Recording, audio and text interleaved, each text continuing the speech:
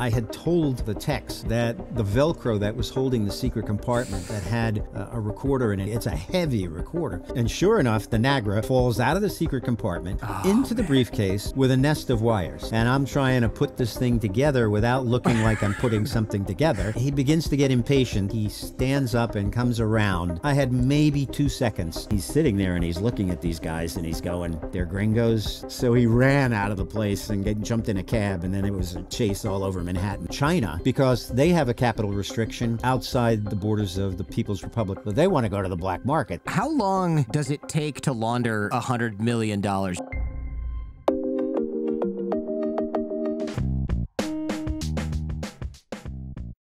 Thank you for doing the show today. I know at some level media is obviously somewhat dangerous for you, I guess at some level, so I appreciate the trust first and foremost. Well, thanks. Yeah, there is a little bit of a security risk because you know, I've continued, especially now that, you know, there's a second book and we're working on a second movie. A lot of it's like taking a scab off of an old wound. You know, there's some people who aren't very happy with me. Not only that, but I wasn't going to jump into that part so quick, but yeah, you've been a part of some movies about this. I mean, one with Bryan Cranston, The Infiltrator, which like you can't really beat that. I mean, he's an awesome actor. I hope you got to meet him. And very much so. Yeah, but now there's a second movie, so you're, like you said, you're picking at the scab off the old wound for the cartel guys that you busted, but also when you're filming a movie and doing meetings and stuff, there's like 40 people in a room and you got calendar invites and it's like, we're going to be at this restaurant having a party. And it's like, that's kind of the opposite of showing up remotely on a podcast from a darkened room where no one can see your face, right? That is, lots of people know when and where you are going to be with tons of advance notice. And that's like not ideal. Well, a lot of them didn't know that I was actually going to be on set. So, you know, we kind of kept that a little quiet, but, and some of our, it's amazing what they can do when they're making films. A lot of our shoots that were shown to be allegedly in New York and parts of the Northeast were actually shot in London, outside of London, at a place that used to be a factory making nuclear weapons. And okay. So it was pretty remote, and the security there was fairly good. So yeah, I didn't make it very well known, and I certainly didn't get involved in acting in the film. So I was behind the scenes, and I was constantly in the ear of Bryan and other actors, to the chagrin of the producer, trying to explain to him why I thought certain lines were flat and why I thought other stuff really flew. So, and thankfully, I got a lot of ear from Bryan, and he did actually do a lot of the stuff that I had suggested. So we have a great working relationship. I enjoy speaking with him. That's why I brought the second project to him initially, and he's very eager to do it. So we're moving toward, with the help of Brad Furman, a great director. We're moving forward with a screenplay that we're trying to get perfected and go from there. That's amazing. Again, I was going to talk about the movie stuff later on in our conversation, but I find it quite funny, the image of like, oh, we'll let you be on set because it's a movie that's about you and why not? And then you're suddenly like, let me talk to the lead man about this. And I can just see some producer being like, can we uninvite this guy? He's like really harshing my vibe right now. Who invited this guy? Well, yeah, because producers are all about time, right? Because time is money.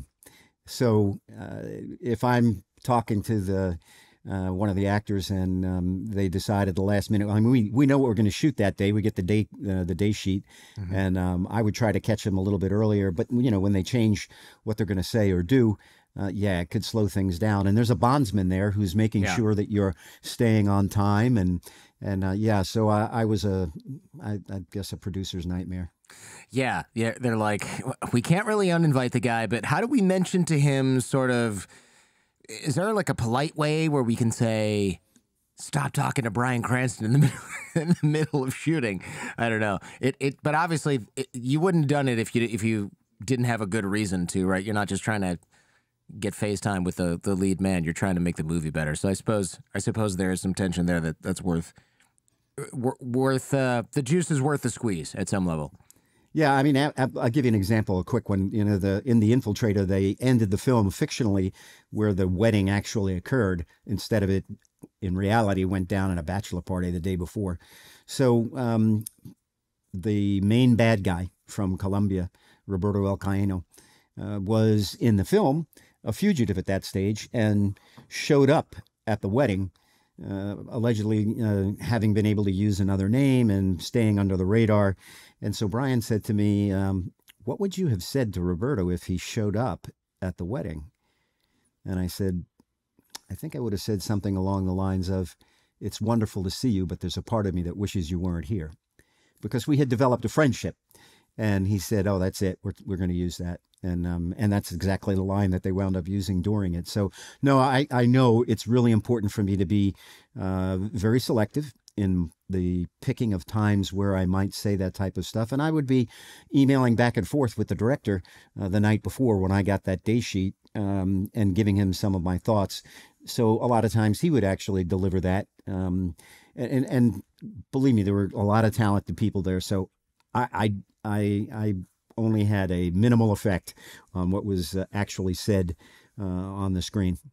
So backing up the trucks, now that people are thoroughly confused. All right, he was in a movie, something with Bryan Cranston. What does the guy actually do? I've covered some of this in the intro, of course, but you started working initially with, what, U.S. Customs chasing money launderers for Pablo Escobar? Is that... Actually, I started with what was then called the Criminal Investigation Division of the IRS. And in that case, I wound up working with other agencies on drug cases, handling the kind of the financial side of it.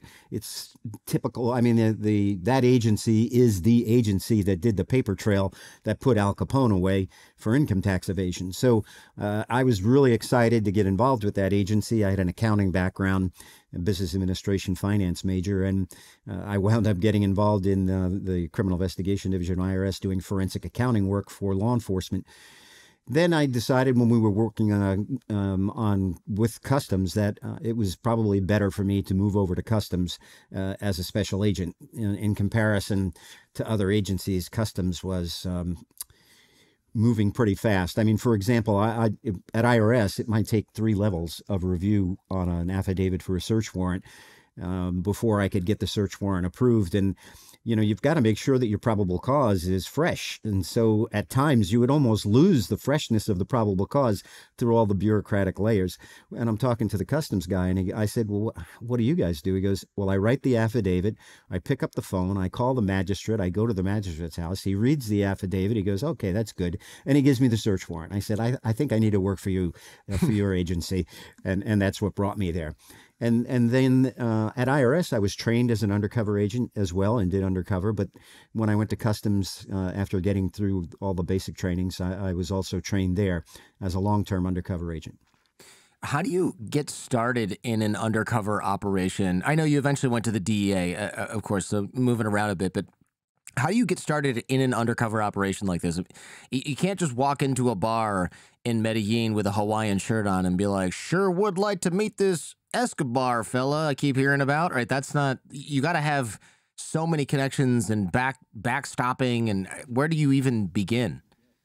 Yeah, well, it's a much more sophisticated plan than a lot of people would recognize. It starts with, first of all, you've got to have the personnel who are able to do that type of work, and that starts with volunteering, because they can't make you work long-term undercover.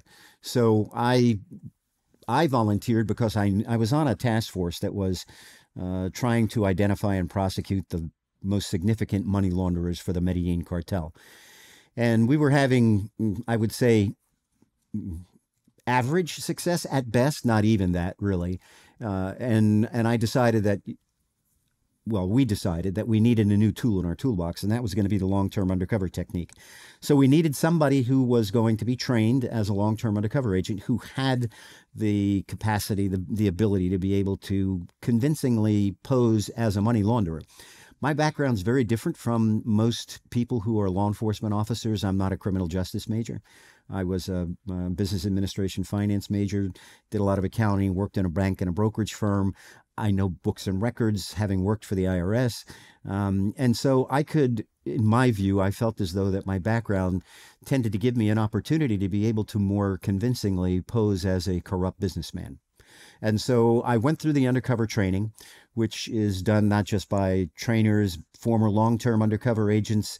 My mentor at that training was a guy by the name of Joe Pistone, that the book and the movie Donnie Brasco is named after. Joe and I, our families have become good friends. I talk to him often, and he made a big difference in my life and my understanding about the effective ways of doing long-term undercover.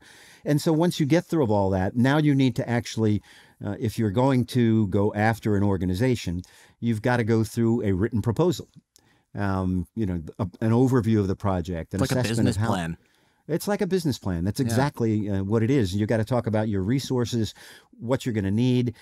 In that particular case, as I wrote in the book, if I had asked for more than, I think the cutoff point was $30,000. If I'd asked for more than $30,000 in operating funds, then the plan had to be approved in Washington, and I knew letting this get to the Washington level was not going to be, at least in my view, is not going to be to my advantage, because I really felt as though we needed to stay as low under the radar screen as we possibly could. So I asked for like $29,900, but an advantage is once you get approved.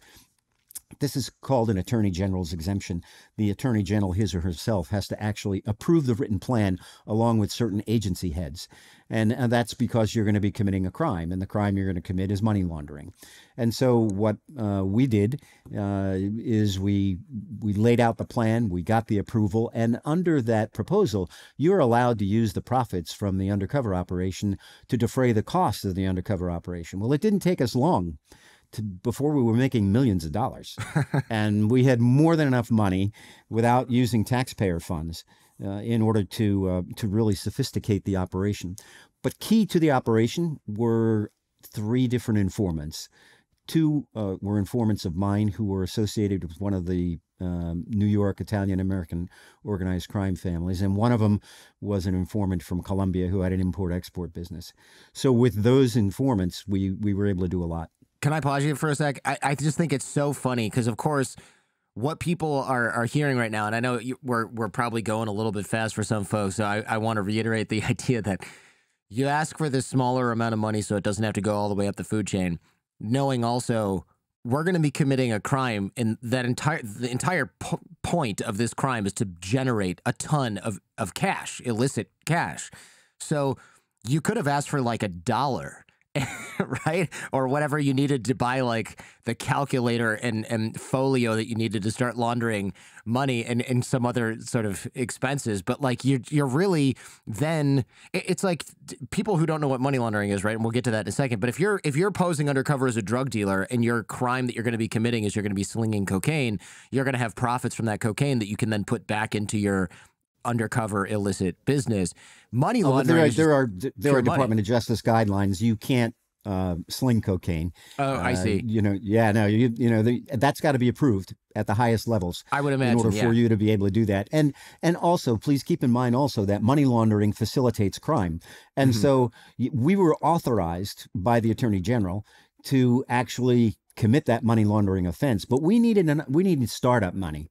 In the way the operation worked, my whole theory is that you don't want to be knocking on somebody's door and trying, as you said in the beginning, hey, where's that Pablo Escobar dude? I want to meet him because I can launder money. No, you don't do it that way.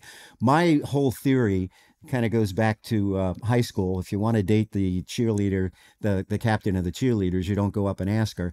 You've got to have somebody put that idea in the cheerleader's head. And so in this instance, what we did, my partner, amazing undercover agent, better undercover agent than me, more of a street guy, ran as my manager of my street operations. I mean, when he walks in a room, I had to show like documents and this, that, and the other thing and convince people I was what I was. This guy walks in a room and they go like, I don't know what crime he commits, but he's definitely a criminal. And so he worked with them with the understanding in their mind that My boss is the one who's helping me to open the accounts and get some of this money laundered, but he never wants to meet you. He's not going to do big money. But let me tell you, brother, if you could ever meet him and you could convince him otherwise, the river of money that could be laundered would be outrageous. But he works for his own family, meaning an organized crime family, and that's really his main job.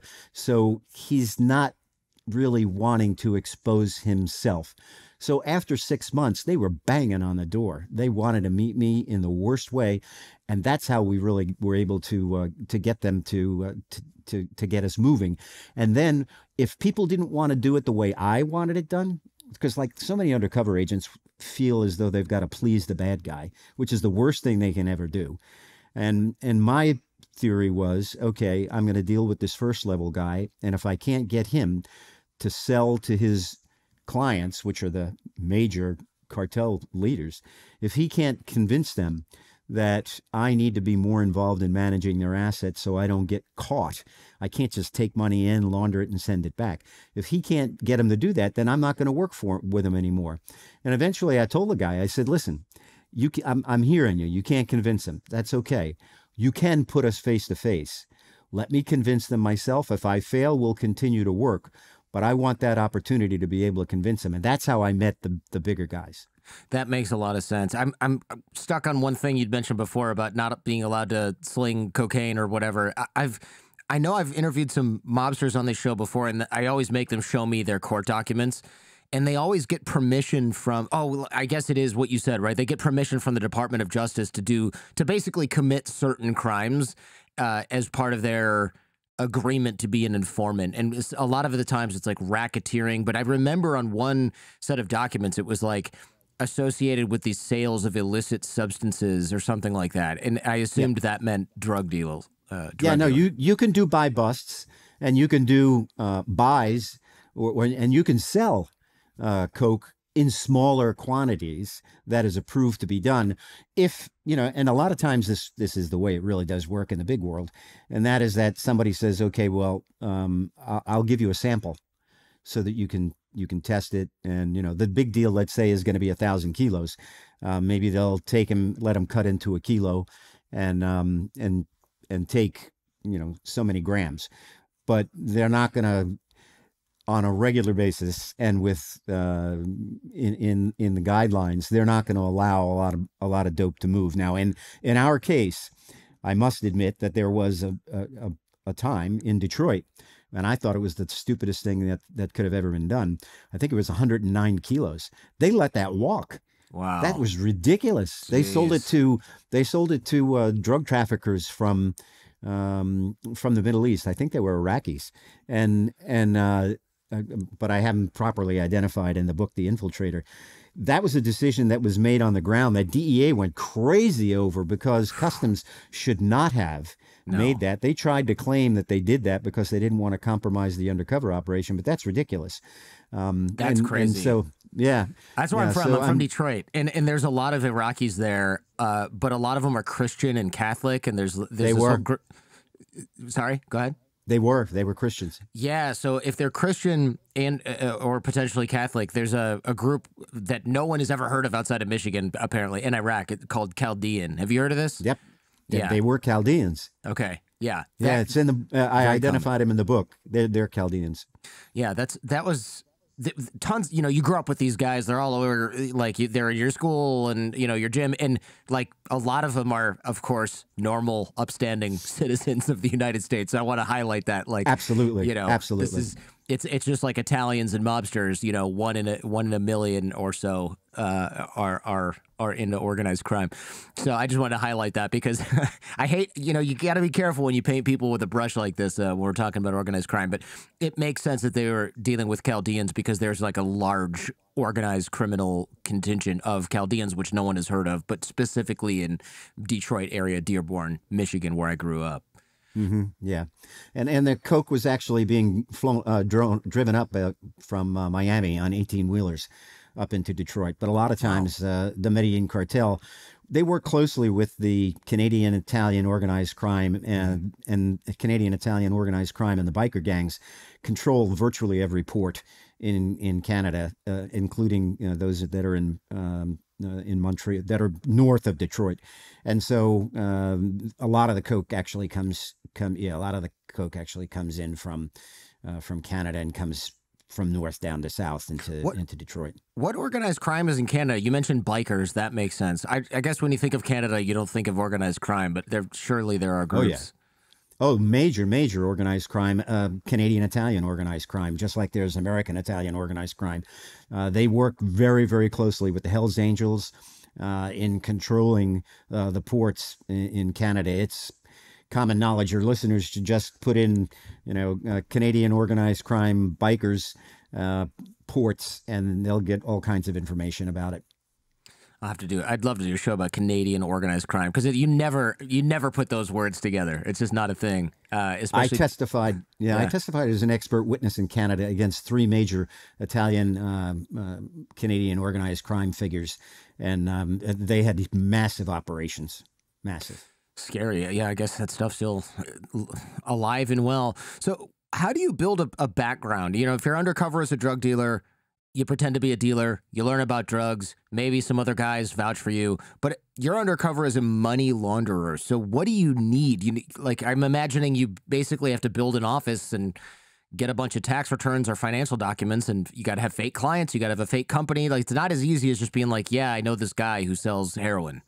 Yeah, I realized that we couldn't do this in the way that sometimes law enforcement traditionally does it. They'll, as you say, open up a business, and it's kind of like put the lights on when the bad guys are in town, shut the lights off later. You can't do that.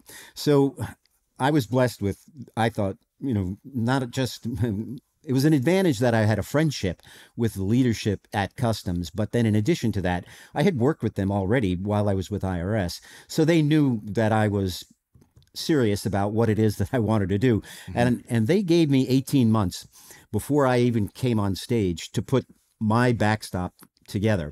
Wow. And my theory was that I needed to be embedded in real businesses.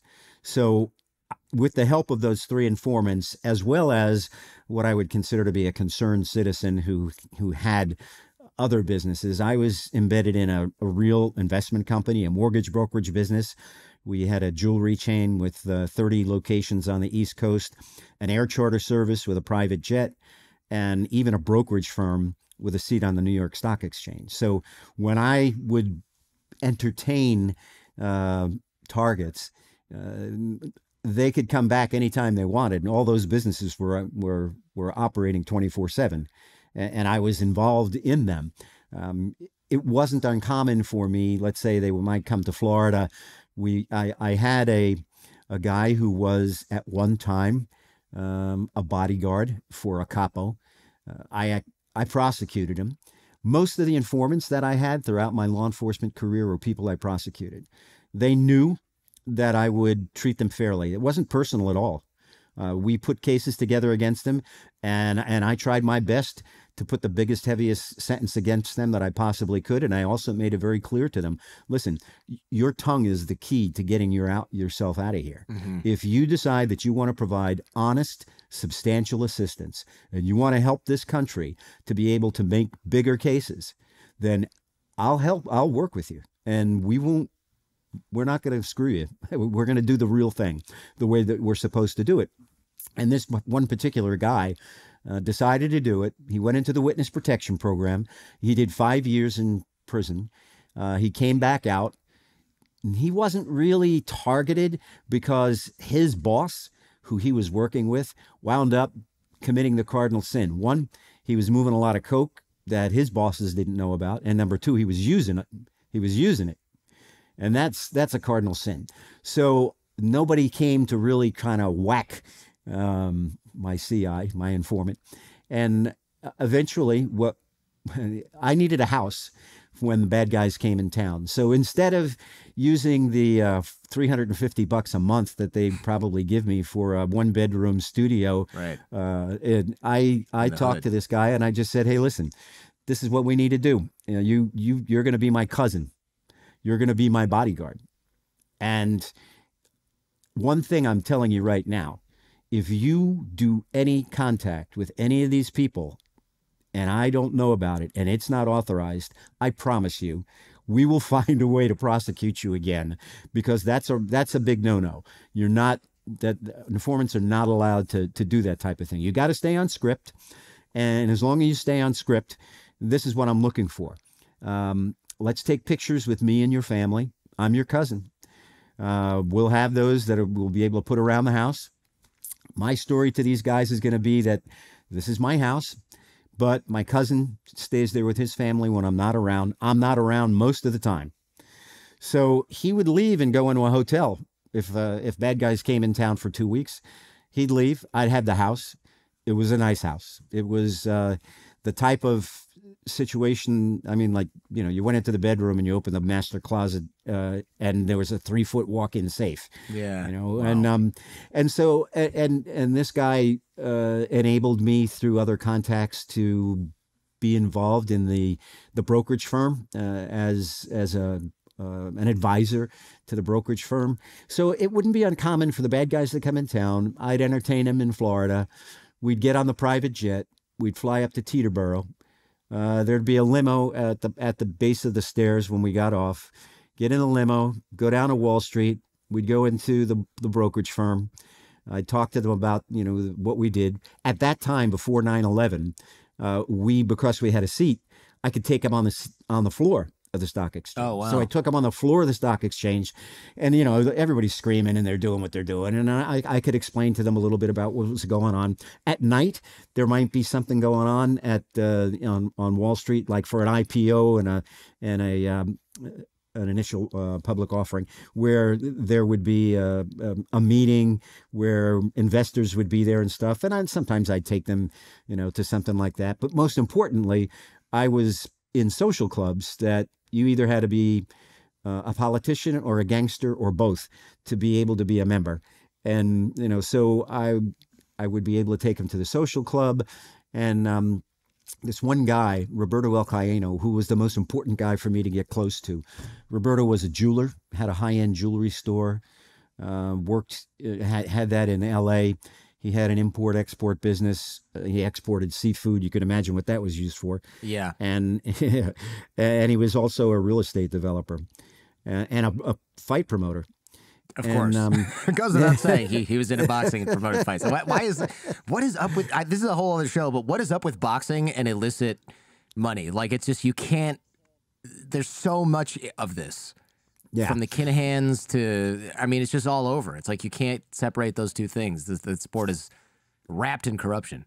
Yeah, for those who read The Infiltrator, they'll find out that one of the launderings that we did was to finance a world championship fight. It was the super flyweight, the champion from Mexico against the champion from Colombia, and it was at the Jackie Gleason Arena, and it was really weird. I mean, I came in with Roberto because he was one of the promoters of the fight. We used the drug money to we put it through my mortgage company, made it look like a loan, and that was actually used to pay for some of the costs of the fight. Most of their money that they were making back then was cable. It probably is now too, but they were making money from the cable. But there were a lot of people. There were a couple thousand people there at that fight. So on that, like the pay-per-view cable, yeah, okay, yeah, that makes sense. I was like, cable. The Mafia sells cable? That makes so much sense now. No wonder the pricing and service sucks. Yeah, okay, that makes more sense. But it was kind of weird being right there at ringside, because every time you watch a fight, I always get kind of interested in who are those people that are sitting right in that first row. Yeah, and I get Roberto El Cayeno, who's one of the major distributors for the Medellin cartel, sitting next to me. On the other side, I've got this Cuban mobster who's a distributor for him, and we're sitting there watching the action, and it was kind of surreal, but that that was what my life was back then. Yeah, God, that must have been. I really feel like this would have been such a fun job to have in many ways. I mean, stressful, but like when you're in your, how old were you at this time? 20s, 30s?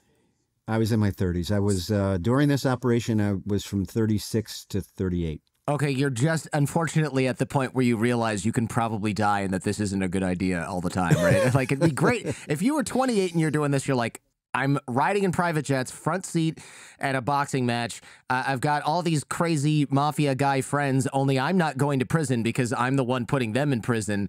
And we can do whatever we want in a lot of ways. But yeah, 36, 38, you're starting to be like, these guys could just bury me out here and no one would ever find me. And maybe I have a family at this point, right? So, yeah, I did. And, my children were 9 and 11. And my wife and I had been, at that stage, we'd been married 13 years. So, but, you talk about putting a young kid out there, 26, 27 years old. That's the worst plan in the world.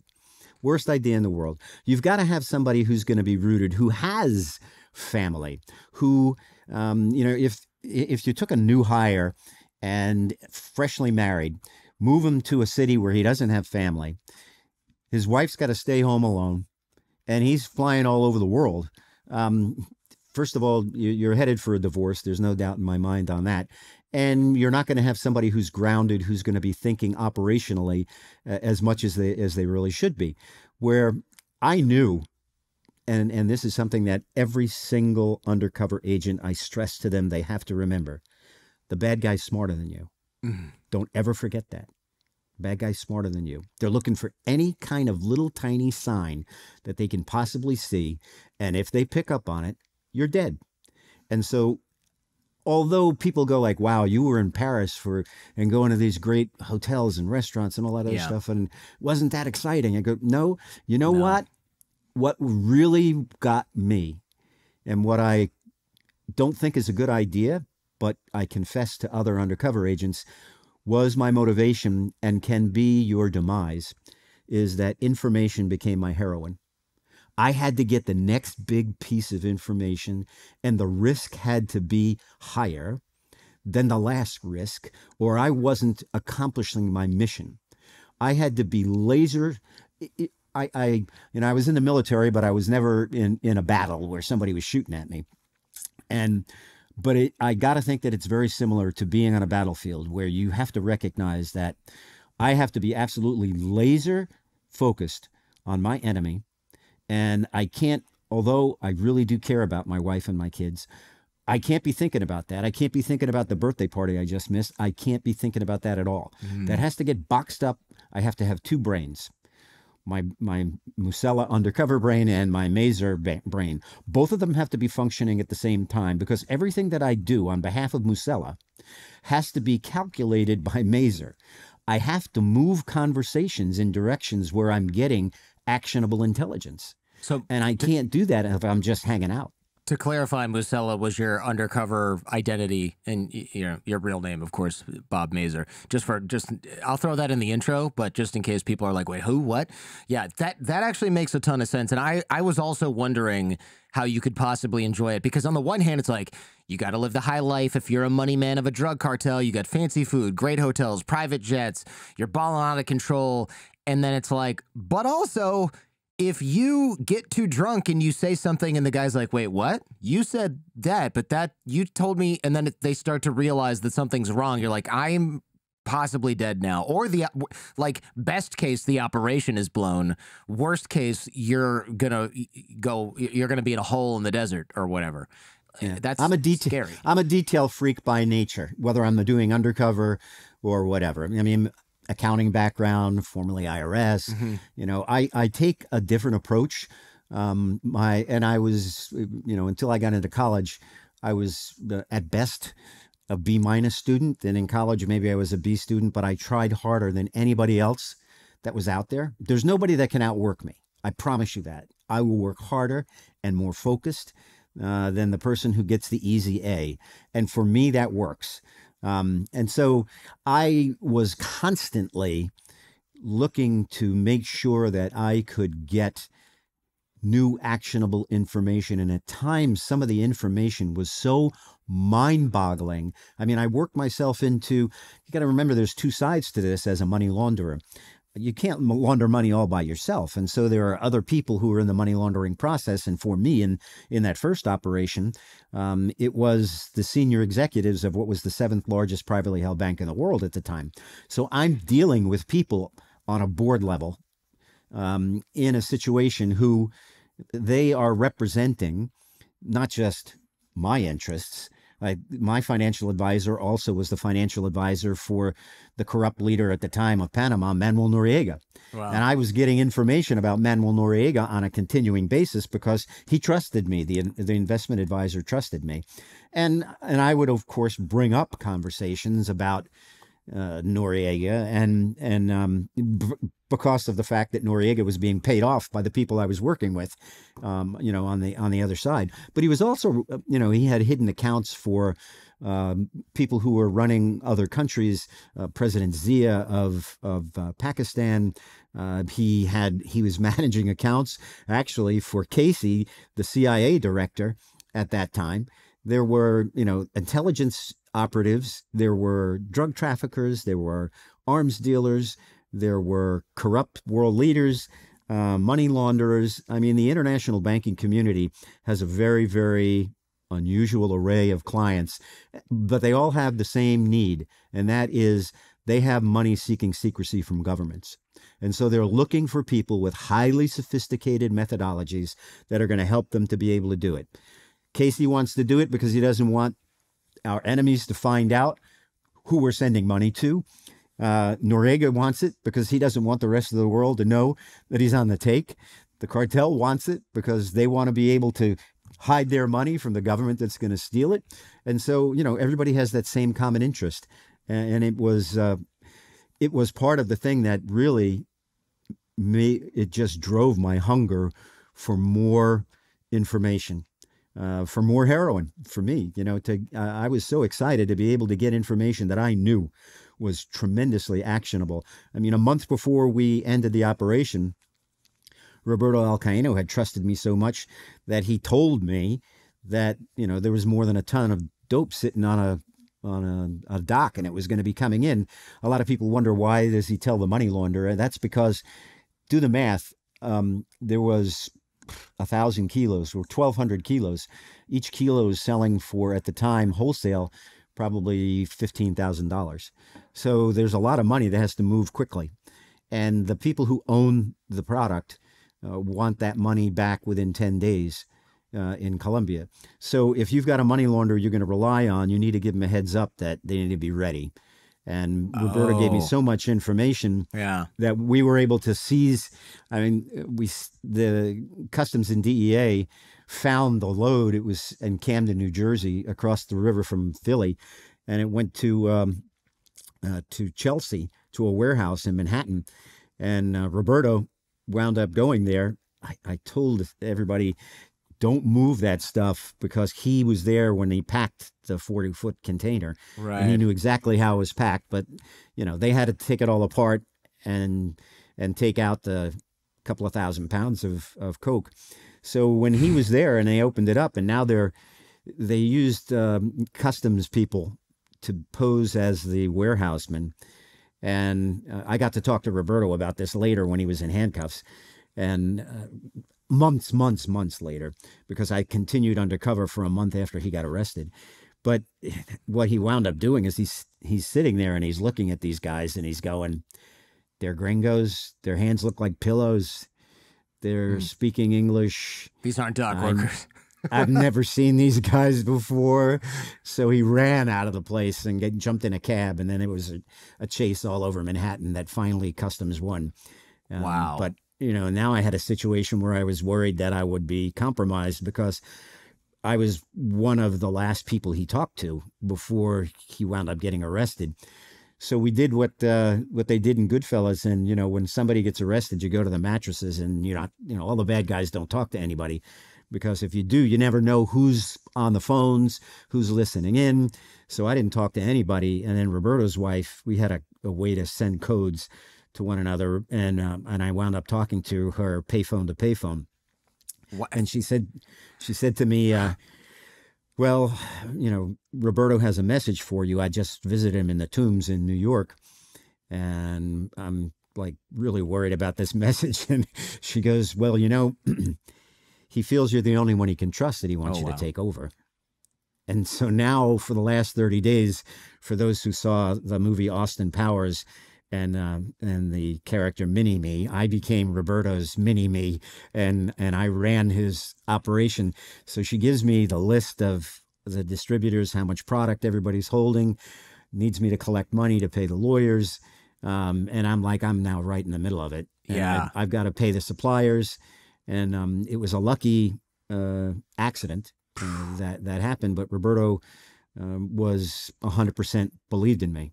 And that's what got us there. You wrote in the book, I found out in a few days what would take a normal investigation months to learn. And this is exactly why, right? Because it's like normally they got to do all this detective work and they find out there's a drug shipment here. Meanwhile, you got this guy's wife and all of his associates being like, all right, here's our next 10 shipments and the dates and where they're going to be and how much is in each one. And you're like, great. Just like, here's the document that I would have spent a year trying to assemble and not getting on time. Probably. Yeah, we had undercover agents in different cities meet with his distributors to collect cash from them, and we timed that at the same time of the bachelor party, where a lot of people came to a country club thinking that I was going to get married, and so we timed the pickups, and I also timed an offer I made to pay the suppliers in Colombia, and they flew in and met me at my, well, one guy flew in with a woman who was a girlfriend of Roberto's to pick up $400,000. And so I met with him. The supplier gets arrested. Distributors are getting arrested. The bankers are getting arrested. A lot of the drug traffickers that I dealt with were getting arrested. And that's basically how that particular case concluded. Yeah, the essentially, what was it? You were having a fake wedding. Can you take us through that a little bit? Sure. We needed to find a way. These cases are important, but they're mostly important for law enforcement to be able to put their hands on the bad guys and be able to arrest them. It doesn't prove anything if you have a beautiful looking indictment and the bad guys are sitting in a country that doesn't allow extradition. And so we needed to come up with something that was going to, in an ideal situation, lure them to the Middle District of Florida, Tampa, where the indictment was returned by the grand jury. And so I'd say it was probably in the summertime, and when we had to come up with something. And one of the other undercover agents said, you know, I think they really like us, and I think that they would come to a family event. You know, what about a wedding? And there was a female agent who had at times appeared as my girlfriend / fiance, who now was going to be the person that I was allegedly going to be marrying. And a lot of their families, I mean, she became good friends with Roberto's wife, with other people who were involved in the operation. So it made sense to them. And that was probably the toughest undercover meeting I had, was not with a bad guy. It was actually with a wedding planner at the Innisbrook Country Club, where I was supposed to act like, you know, the happy groom. Yeah. And somehow, you know, and we made all the arrangements with nobody knowing that we were really feds, because, you know, the bank had a branch in Tampa and had financial relationships with actually some of the people who were board members at the country club. And there was no way in hell that we were going to take the chance of saying that, you know, this is what's going to happen. Right. Oh my so God. we needed to lure them to the country club, which we did. It was a 3-day affair. I'm imagining you with this female undercover, and the wedding planner's like, what do you think of the creme brulee? And you're like, oh yeah, it's great. And she walks away and you're like, okay, do you think we can lure all these guys at the same time? How are we going to swoop in and make you're just sitting there tasting your fake wedding food. At some level, it's funny, right? It's just because it's ridiculous. Yeah, it's surreal. There's no doubt about that. Yeah, but it was an important part of the formula, because people one guy came from Pakistan. There were people who came from Colombia. A guy came from Panama. We missed a couple people that unfortunately we didn't get our hands on, but we got our hands on a lot of people that we wouldn't have otherwise gotten our hands on had we not come up with that kind of a plan. So, it's kind of like going to today's events where you see this FBI informant who was providing information allegedly about Joe Biden's corruption in Ukraine, and they arrested him in Miami. But the indictment had been returned in San Diego, and you have a Miami magistrate that's going to let the guy out on bond. You know, we want it in our home court. We don't want to have to deal with the unknowns. But that's even an advantage to have him in some other jurisdiction in the United States. But forget it if you're going to have him in Pakistan or Colombia. You're not. You could not get them to the United States. So, yeah. So the night before the scheduled wedding, there was a party out by the big pool at the country club. You know, you can imagine the carved ice and the string orchestra and all that other stuff. And there's a lot of people who were there that were posing as family that were actually law enforcement officers. And we arranged it so that we had one of the informants went around to all the bad guys and said, Bob doesn't know this, but we're going to do a bachelor party in Tampa tonight. And so the limos will be here shortly, and all the guys are going to be going there. And, you know, there'll be other entertainment here for your wives this evening. So, you know, we'll call you when that happens. So, you know, now the limos line up, and so one or two of the family members, which are really agents, get into the limo with one of the bad guys. We tried to do it that way and not put more than one bad guy in a car. And then they drove to a high rise that had like a 10-level parking, and they went to different levels so they didn't run into one another. They get on an elevator, they go to different floors, and when they get off the elevator, there's a full arrest team there that takes them down. And as I noted in the book, one of the guys, there were a lot of people in disbelief, but one of the guys who got off, he happened to be, there was an arrest team, uniformed arrest team that included 2 female officers, and they put the cuffs on him, and the guy is laughing. And they said, "Why are you laughing?" And he said, "Well, I've been to a bachelor party like this before where the women dress up as cops. And, you know, so, you know, where's the party?" And it took him a while to convince him that he was actually under arrest. So like, that no, was really? probably You're going to prison. Story. Yeah. And he's like, no. Yeah, take me to prison, baby. Yeah. No. You're really actually under arrest, and you're spending the night in jail, and you're probably going to be there for 30 years after we're done with you. Like, yeah, it just took him to his hangover the next day was probably nothing to envy, I'm sure. Wow, that's amazing. I did wonder how you managed to arrest all those people at once, because how do you, getting them to go in separate elevators is smart, right? You don't want like 30 or 40 or however many guys all in one big old party bus, and then you're trying to wrangle them, especially because they're already, these are hardened criminals who are probably not super keen on going to jail and willing to kill somebody in order to avoid it. Yeah, it was like about a 30-story high-rise in downtown Tampa, so... and on the top was a restaurant at the top where they thought that party was actually going to occur. The funny thing is that the owner of that restaurant was it was called Macbeth's. He was the sponsor of the law enforcement softball team. And so the guys all had Macbeth shirts on that were, you know, related to the place at the top. So that's what they thought the party was going to be. Oh my gosh, man! It seems like, especially in the 80s, right? There's no email, there's no mobile phones. It must have been hard to separate this stuff from your regular family life, right? Because aren't bad guys calling your house? Don't they have to see you in person? Yeah, well, first of all, there were mobile phones. I had one of those giant ones. The sleek shoe phone, and actually there was a New York number in it and a Miami number in it. Okay. Because I was back and forth between New York and Miami, and so yeah, no, I never ever used any of the phones at my offices, undercover offices, or my cell phone to communicate with my office or with the bad guys. I had a home in Key Biscayne. So generally speaking, I would go maybe at about, say 11 o'clock at night, sometimes a little bit later. This was the time frame of banks of payphones. So behind BCCI, the Bank of Credit and Commerce International, along Brickell Avenue, There were 3 long lines of payphones. There were probably 20 payphones in a row.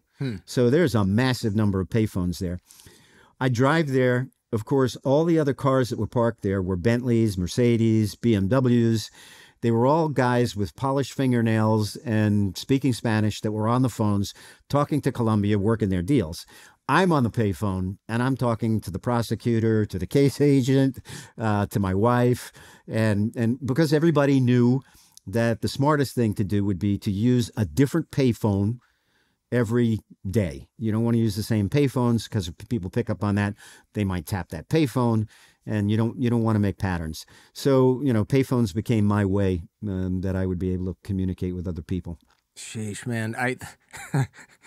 It seems and I had weird contact agents. I had contact agents in each town. Yeah. So they had undercover phones. So I could use my undercover phone to call another undercover phone that was a contact agent for me. That phone was to be used only, to speak with me about, okay, where am I going to be? What am I doing? I couldn't have surveillance on me all the time. That's too dangerous. But there has to be surveillance at times when there is potentially a risk. Say, for example, if you're receiving a couple $100,000 in cash, it might be a ripoff. So, there needs to be cover teams. But for the most part, most of my meetings, people just knew where I was going to be, where I expected to go, and, we'd operate that way. When you're creating an undercover profile, of course, you got to know everything about yourself, your undercover identity, etc. But when you're doing it with a bunch of other people, because you had colleagues, right, a lot, because you're running this big operation, do you, I assume you all memorize and discuss tons of the details of each of your stories with one another as well, right? Like it's like a study group. Because I made them prepare them in writing. That makes sense, right? Yeah, we'd prepare them in writing. Well, because you know what's going to happen. You're not going to be in every meeting all the time. Right. I've got this female agent who's posing as a fiance who very well may wind up in the room alone with them, and then I'm not there, so we can't play off of one another on what's being said. So we better all have a very, very clear understanding. I mean, these things were super detailed, like what's your favorite drink? Where did, what high school did you go to? What, your parents, how many siblings, who's dead, who's alive, who's sick, who's not sick. I mean, to the nth degree, details. And if you weren't going to do that, then you weren't going to be involved in these meetings. There's no way, because you're going to create a liability for us. Yeah, it seems like, look, if I've worked with you, let's say even for merely 10 years, right? And I'm your money laundering colleague, your assistant, I got to know all kinds of weird quirks and small details about you. Like, I can't just know, like, oh, yeah, Bob went to the University of Michigan. He used to be an attorney. It's got to be like, he always asks for extra chili flakes, and he puts it on Hawaiian pizza, and that always ruins the pizza for everyone else. And it's a running joke with our crew that you're going to go with him, and he's going to order a crappy Hawaiian pizza and put chili flakes all over it. Like, you have to know these little things, because it's probably a terrible example. I suppose you could just not put the chili flakes on your part of the pizza. But it's an idea of the granular detail that you would have on a colleague or a coworker or somebody you've known for a long time. You'd have little quirks that were annoying, that were kind of funny, that other people commented on a lot. Absolutely right. And one of the things that I always tell undercover agents is when you're building your persona, you want to build it as closely to your real persona as you can. Robert Mazur was a person with a business background from Staten Island who worked in a bank and worked in a brokerage firm, and now was involved in an investment company, mortgage brokerage business, et cetera, et cetera, et cetera. Well, Robert Mazur born and raised on Staten Island, had a business background, worked in a bank, worked in a brokerage firm. It was very easy, even to the point that when we started building things with respect to the fiance, it was, well, how did you guys meet? Well, I used the same story, how my wife and I really met. I was really good friends with my wife before we ever started dating. And I liked her best friend. She liked my best friend. We tried to set each other up. They wanted nothing to do with it. And we were sitting there one day and said, well, I really like you. Would you like to go out? And so that became a part of the persona between me and the fiance. That was how we met. We met because we were trying to hook each other up with our best friends. Best friends rejected us. So you want to build as much as you possibly can based upon what your real life is all about. I grew up on Staten Island, in a neighborhood at the time. Well, it's called Mariners Harbor. At the time, it was a very Italian neighborhood. There were a lot of wise guys in the neighborhood. And I wrote in the book, my grandfather worked at one time, along with a lot of people from his family, the Safaro family, for Lucky Luciano. And so I knew a lot about, that stuff. But my mom always said, you go anywhere near any of those people, or you do anything that comes close to that, and you've had it. My mom and dad were dedicated to the idea that their two sons were going to be the first in the family to go to college. And we were. And we were going to have good educations, good businesses, good business backgrounds, good employments. And we weren't going to get anywhere near any of that kind of stuff. So I didn't have to really worry about understanding that. Yeah. What does your mom think about you? Like, oh, my son went to college. Oh, he joined customs. Oh, he joined the DEA. Wait, now he's hanging out with all the people that I wouldn't let him hang out with when he was a kid? What's going on here? She must not have been super thrilled about that. She must have been worried about you. Yeah, she was worried about me because she, I guess I was her baby, Yeah. So, but, she was very proud, so as my dad was. My dad was a World War II vet. My dad fought in Africa, in Italy, and in France, and hardly ever talked about it. Was a very, very patriotic guy. My brother fought in Vietnam. Hardly ever talks about it. Very patriotic guy.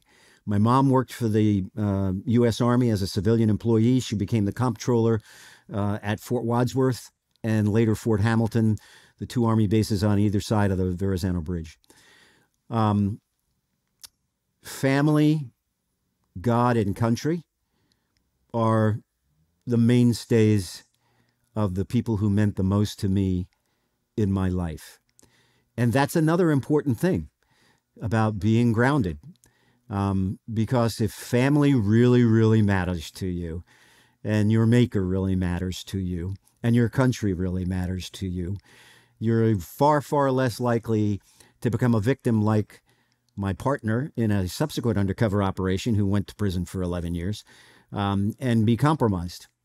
And it's very, very important for people who do this type of work to recognize that there is potentially, if you don't operate smartly, there is a potential for you to compromise yourself and to, before you even realize it, slide down a slippery slope that there's no way in hell you can come back from. And, so I was very fortunate. My parents were ideal models for me. My leadership gave me the opportunity to train me. I was taken very, very seriously, long-term undercover training. And then very seriously to build this undercover operation. And I was surrounded by extraordinarily talented people. At the height of the operation, there were probably 150 agents, analysts, supervisors, administrative people, and prosecutors who were part of the operation. So by far, I was not a lone wolf in this thing. I got the privilege of earning a leadership role in the undercover team, but there was an investigative team, a prosecution team. There were many, many other moving parts that were extremely important. And if it wasn't for them, we wouldn't be having this discussion right now. Man, it's got to. You mentioned your partner in another operation went to prison. I guess it's got to be tempting at some level, knowing you got a trunk or a duffel bag with $2 million in it, to just try and vanish with it, or take a couple $100,000 off the top. Especially if it's 80s, 90s money, you're talking about. You could do a lot with that, and so the temptation is definitely there. Especially if your job is to move it around and hide it. It's like you probably think, well, I can let these guys know that some of this is gone and tell the other side the same thing, and I could get away with this. Well, his compromise started even before the undercover operation because he was a young officer with very little experience who was taken from a uniform position after 18 months and thrown in vice because he was Puerto Rican and spoke Spanish. And they thought, well, you know, we're going to have him do undercover work. Well, that's not a reason for selecting someone to do undercover work. And then they put him with 2 informants from Colombia who were extremely manipulative. And what he didn't realize, he started making some cardinal sins right in the beginning. Initially, he did everything by the numbers. He met with another officer when he met with them. Everything was on paper. Then he started to like them. Then he started to meet with them alone. Then he started to socialize with them. I have pictures of him when he was with the 2 informants, with their kids and his kid. He was divorced in a park, and they were, you know, doing a little park picnic. And so now he's with them one-on-one. And the very first thing that the manipulative informants did to test him was they said, you know, we're going to be working with you, and you're going to be doing undercover, and we're going to be working with you undercover, and you're an investment for us. We need it. You know, you're not going to be able to do it the way you're doing it now. You're not dressed right. Let's go to the store and let me show you the kind of clothes you need to be wearing. So they go to the mall, shows him the clothes, and the guy goes, you know what? It's an investment for me. Between us, I'll buy this stuff. And he buys the guys a bunch of clothes for the guy. And the guy lets him do it. Well, of course, the light bulb goes off in the informant's head and goes, I got something to work with here. So now the next thing he does, he goes, and you know, you need to have some nice jewelry. And he takes this watch off of his arm. It was a Rado. It was worth about 10 grand at the time. And he says, here, I'll loan this to you. The guy takes it. The cop. Well, the cop takes it. Well, now they know, okay, he's taking this stuff. There's something else that's going on. They're hanging out personally. His personal background was his mom was on assistance living in the Bronx. And she was ill. He had 2 divorces, and he was paying child support out the yin-yang. And he was always talking about his financial problems. Well, what do you think that's going to lead to? Yeah. And so the informants start explaining to him how it is that he might be able to make some money. And then before you know it, you know, he's down the slippery slope. Man, it seems very difficult to, you mentioned selecting the right people for the job. How do you know if someone's going to be corruptible or not, I guess, or don't you? Well, we wind up getting polygraphed. Of course, I'd like to say that my former partner that did 11 years beat the polygraph. Yeah. Because he's such a psychopath. But there are ways that people can actually study looking in a mirror and say false responses and eventually convince themselves that it's not that false of a response. And, you know, Right. It takes a little training, but they can do it. You know, you've got to know enough about the background. You've got to do a complete background. You know, do you really want an agent who has bankruptcy? Do you want a guy who's got 2 divorces and in financial stress? No, obviously not. You know, you want to make sure that these are people who have good, sound financial backgrounds, who have good, sound character. And you know, you got to do a quality background in order to make sure that you're hiring people who deserve this type of responsibility that you're willing to give to them. I'd like to say that, you know, corruption is something that only happens elsewhere, but unfortunately, it is a situation in, you know, in the U.S. law enforcement community. Maybe not to the degree that it might be in some other countries, but it is. It is an ongoing problem, and it's something that I also do a lot of instructing or presenting to law enforcement agencies, and I love to get the opportunity to talk to people who are in management in law enforcement and ask them to confront themselves about the fact that what do you normally do when you have a circumstance like my former partner who went to prison for 11 years? What do you do with that knowledge?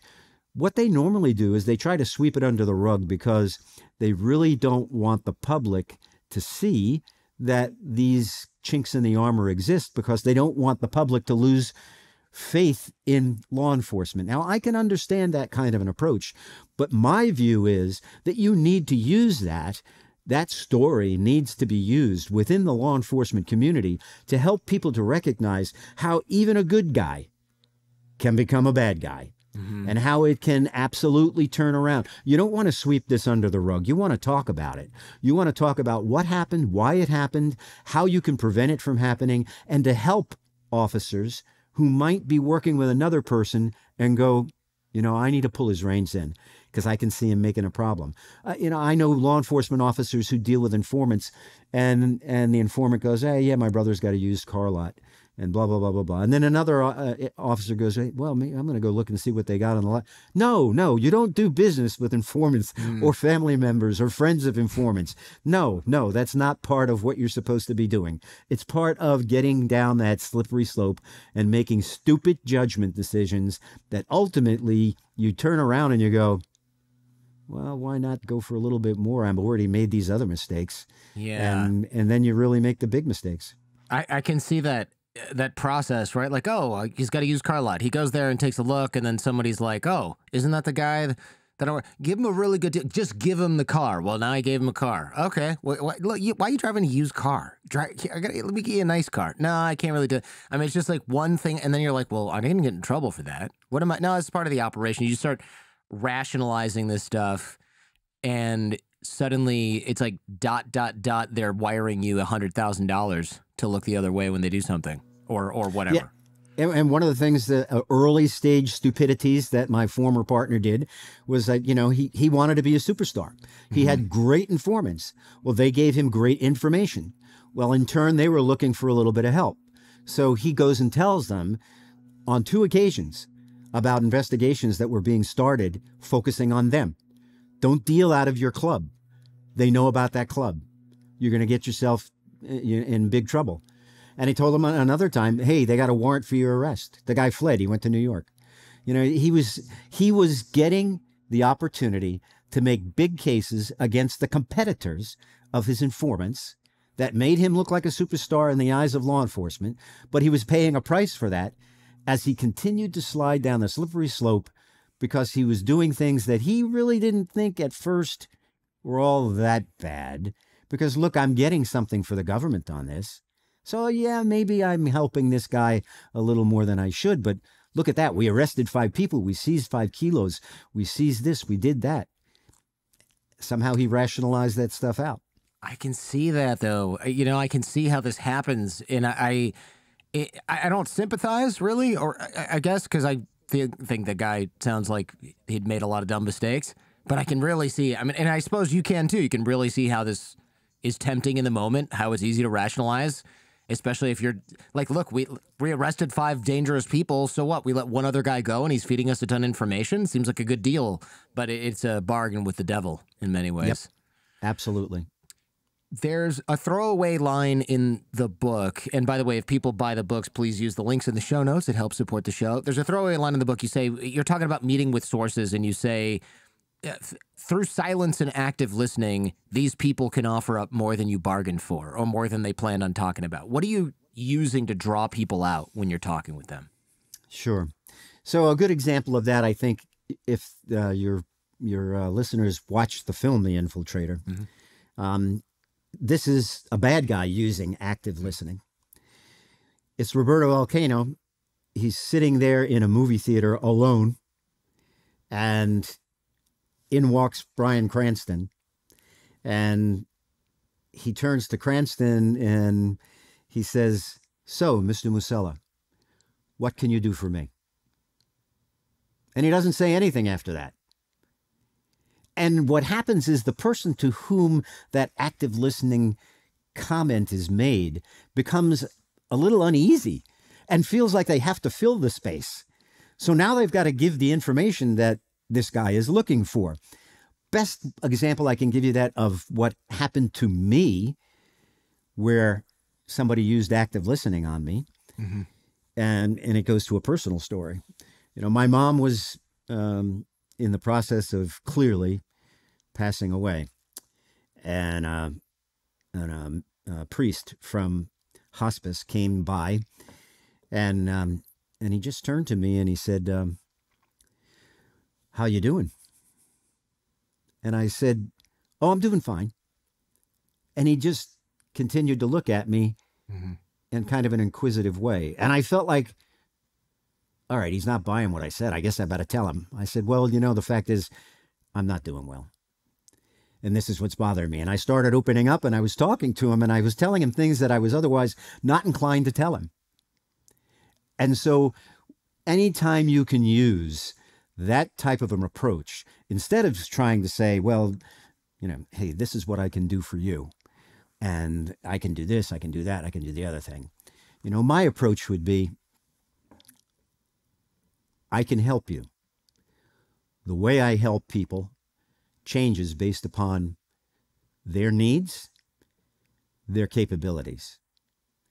So, what is the problems you face that you need the most help on from me? You know what my capabilities are. So what is your greatest concern? And don't say anything after that. Just look at them and wait. Let the time go. They're going to feel like they got to say something. Right. And they're going to start talking about it. It's almost like just get enough rapport to kind of ask them what keeps them up at night, and they're just going to unload on you. I would imagine a lot of these guys don't have a lot of people they can talk to anyway. Yeah, I probably hit it off best with Roberto. One of the number one things that you have to do if you really want to try to establish rapport and communicate with people is you have to be willing to do the homework. Before I met Roberto, I knew I was going to have the opportunity to, if I could get past guy number one. There had been failed big investigations of Roberto previously. So I knew about his family, about his businesses, what his likes, his dislikes were. Well, guess what? When I'm going to be talking to him, a lot of his likes, he's not going to know I got this because I did my homework. But for example, he came to my home, actually my informant's home, but he came to my home in Florida through another informant. I had the use of a Rolls Royce. I knew Roberto was a collector of Rolls Royces. He had 5 of them. So I had it parked in the garage. And when we got to the house, I popped the garage till we walked in through the garage, never saying a word about the Rolls Royce. He saw it and immediately he was glued to it. And he's, oh, wow. I said, yeah, well, and I knew everything about that particular Rolls Royce. And I talked about it. And I told him, I really wanted to become a collector. Oh, I want to be a collector too. Now we're buddies. We're starting to become buddies. We have a lot in common. Even though we became kind of like buddies, he would promise bigger jobs. And I'm getting 100,000, 150,000. I know he's moving thousands of kilos at a time. I'm not getting the biggest part of his business. Right. But he keeps promising it to me. So I went to this informant whose home I was using, the former bodyguard. And I said, what would you do in this kind of a situation? You got this guy who's got a lot of potential. He keeps promising that he's going to do big stuff. Does a little bit here, does a little bit there, but never really delivers. He goes, oh, that's easy. I'm going to give him a gift. I said, a gift? What do you mean? He goes, I'm going to give him something that's, the next time he says, listen, we're partners. We're going to do this. We're going to do another thing. I'm going to give him a gift and I'm going to bless our relationship. And it's going to be a gift that's really going to be something that's meaningful to him. Now, Roberto was a religious guy. And I said, the government's going to give me like a 12-inch black and white TV if you give him as a gift. I mean, what am I going to do? He goes, right. Here, let me show you the type of thing I'm talking about. So he goes into his safe and he takes out this gold studded, it was like 1/4-inch bars of gold and studded with diamonds. It was a cross. Wow. And it was worth like 25 grand. Yeah. So I said, well, that's great, but we can't buy that from you. So he goes, no, I got an idea. I'll loan this to your agency and you just make sure you get it back from him at the end of the thing. And I go, well, I'm a dot the I, cross the T guy. I'm going to go back to my boss. I wrote up this borrow agreement and we said that, okay, he wasn't getting any money for his cooperation. Right. Okay. And so we said, okay, we'll borrow this. We'll try to get it back for you at the end. If we can't get it back, it's worth $25,000, and we'll give you a $25,000 award for your help in this case. So with that, signed off by my boss, I get the cross. So now it's a time when Roberto flies into Teterboro with me. We're at the brokerage firm. The guy at the brokerage firm did a great job. We're sitting there talking. Now he's related to the guy that is my informant. So he knew who I was. We had him signed up as an informant as well. And, he starts with the story of like, this frickin' SEC, they're just giving me a hard time because my last name ends in a vowel. They think everybody who's Italian is in the mafia. This is garbage, blah, blah, blah, blah, blah. So we leave there. We go to a social club. Now we're in the limo. We get to his apartment building, which is like right near the United Nations. And the female agent is in the car. He goes to get out. And just as he's closing the door, I grab it and I open it up and I go out. And I close the door and I said, Roberto, you've told me many times that, you're prepared to begin a partnership with me. I'm not an idiot. I know, what we're doing right now is you're putting your toe in the pool. You're not jumping in the water. I mean, what's the matter? Don't you trust me? What's going on? He goes, oh, I trust you. We're like brothers. I go, if we're going to really get involved in this business, this is a situation where we have to make a promise to one another. And the promise is that I'm prepared to die for you. Are you prepared to die for me? Yeah, well, we're in it. We're blood brothers in this thing. I go, all right. That being the case, my family has a tradition. And in honor of that tradition, we have a gift for you. And this is our gift to you in honor of the partnership that we now have. Mm-hmm. And he opens it up. Now, this guy's a high-end jeweler. He opens he opens this thing up and he's got this $25,000 cross. Oh, he couldn't believe it. Oh my God. I said, and there's one other thing. And now an agent's not going to do this, but I said, see her in the car? I'm 30, and at the time I was 37. I said, I'm 37 years old. I have no kids. My family's Italian. That is not acceptable. So she's going to be my wife. Don't ever talk business in front of her. Never. And as long as you honor that, and you honor the fact that we're prepared in our partnership to risk our lives for one another, let's do it. And he said, okay, compadre, I'm in. The money started flowing like crazy. And it worked. Because I don't think in a million years at that stage, he thought that I was an agent. Never. And nor did his wife. And the day that they arrested him and they did the search warrant on his apartment by the UN. So his wife eventually gets in touch with me, making me the mini-me. And she goes, thank God DEA did not take the splashboard out from underneath the dishwasher, because that's where Roberto's fake passport and a lot of the blocks of cash were hidden. Oh my God. But I need to give you, she goes, I've already destroyed the passport. I tore it up. Now, I didn't believe I don't think that she did destroy it, because he would have needed that in order to get access to accounts that were in that name. But she said she'd already destroyed it, but she wanted to give me the money. Because that money needed to go to the lawyers, and they needed help, and then I needed to work with their distributors and stuff.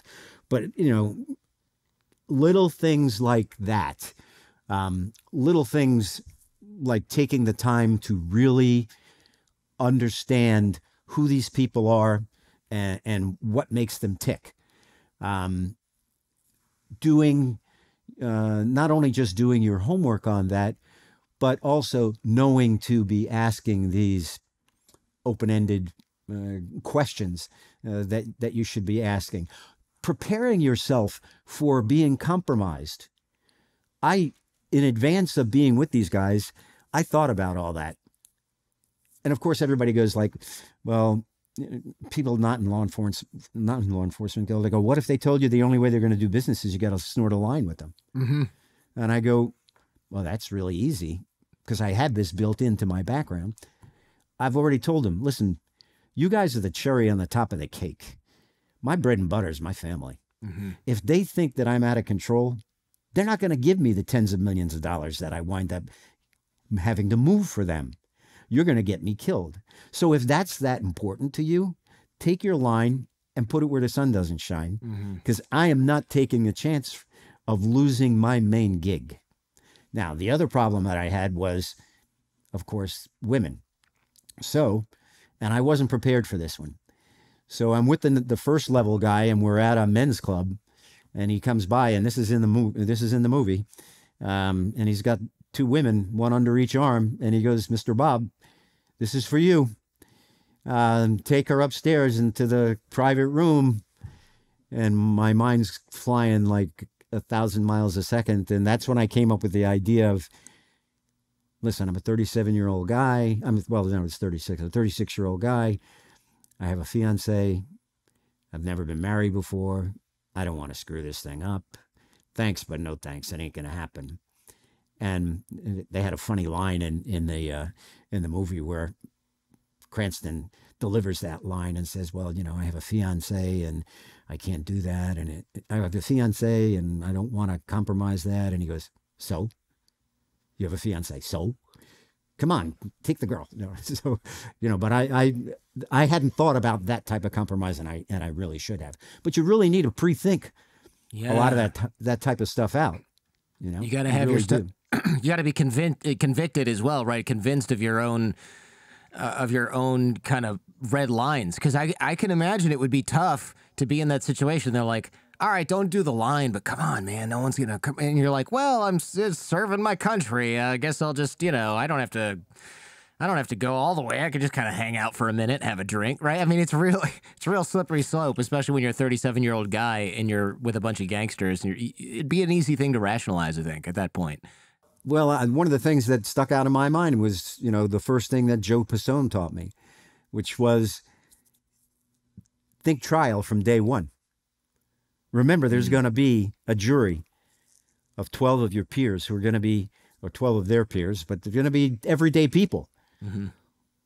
Do you, and keep in mind also that you need to be convinced that your informant or even the bad guys, if you're not recording it, they may be recording it. Right.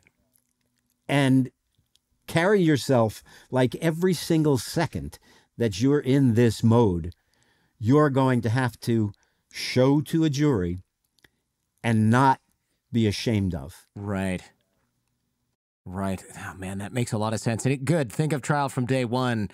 And nothing nothing kills the mood when you're being presented with two beautiful women, like thinking of your trial and having to talk to 12 boomers about why you did what you did, right? And your whole, your conviction is based on whether or not the old lady staring at you thinks you're a decent person after you tell this part of the story. You know, and almost Stockholm Syndrome almost occurred for me with respect to the jury, in that in this first case, I got on the witness stand in the middle of March and I got off in the middle of June. I was on the witness stand every court day for 3 months. And so the jury really, really knew me and really, really knew the defendants and the lawyers. And one of the things that I try to help undercover agents know is that there is a definite formula defense attorneys use to attempt to embarrass agencies and agents in undercover operations. And one of them is role reversal. Role reversal. So do not ever answer a question because you're trying to be courteous to a question posed using your undercover name.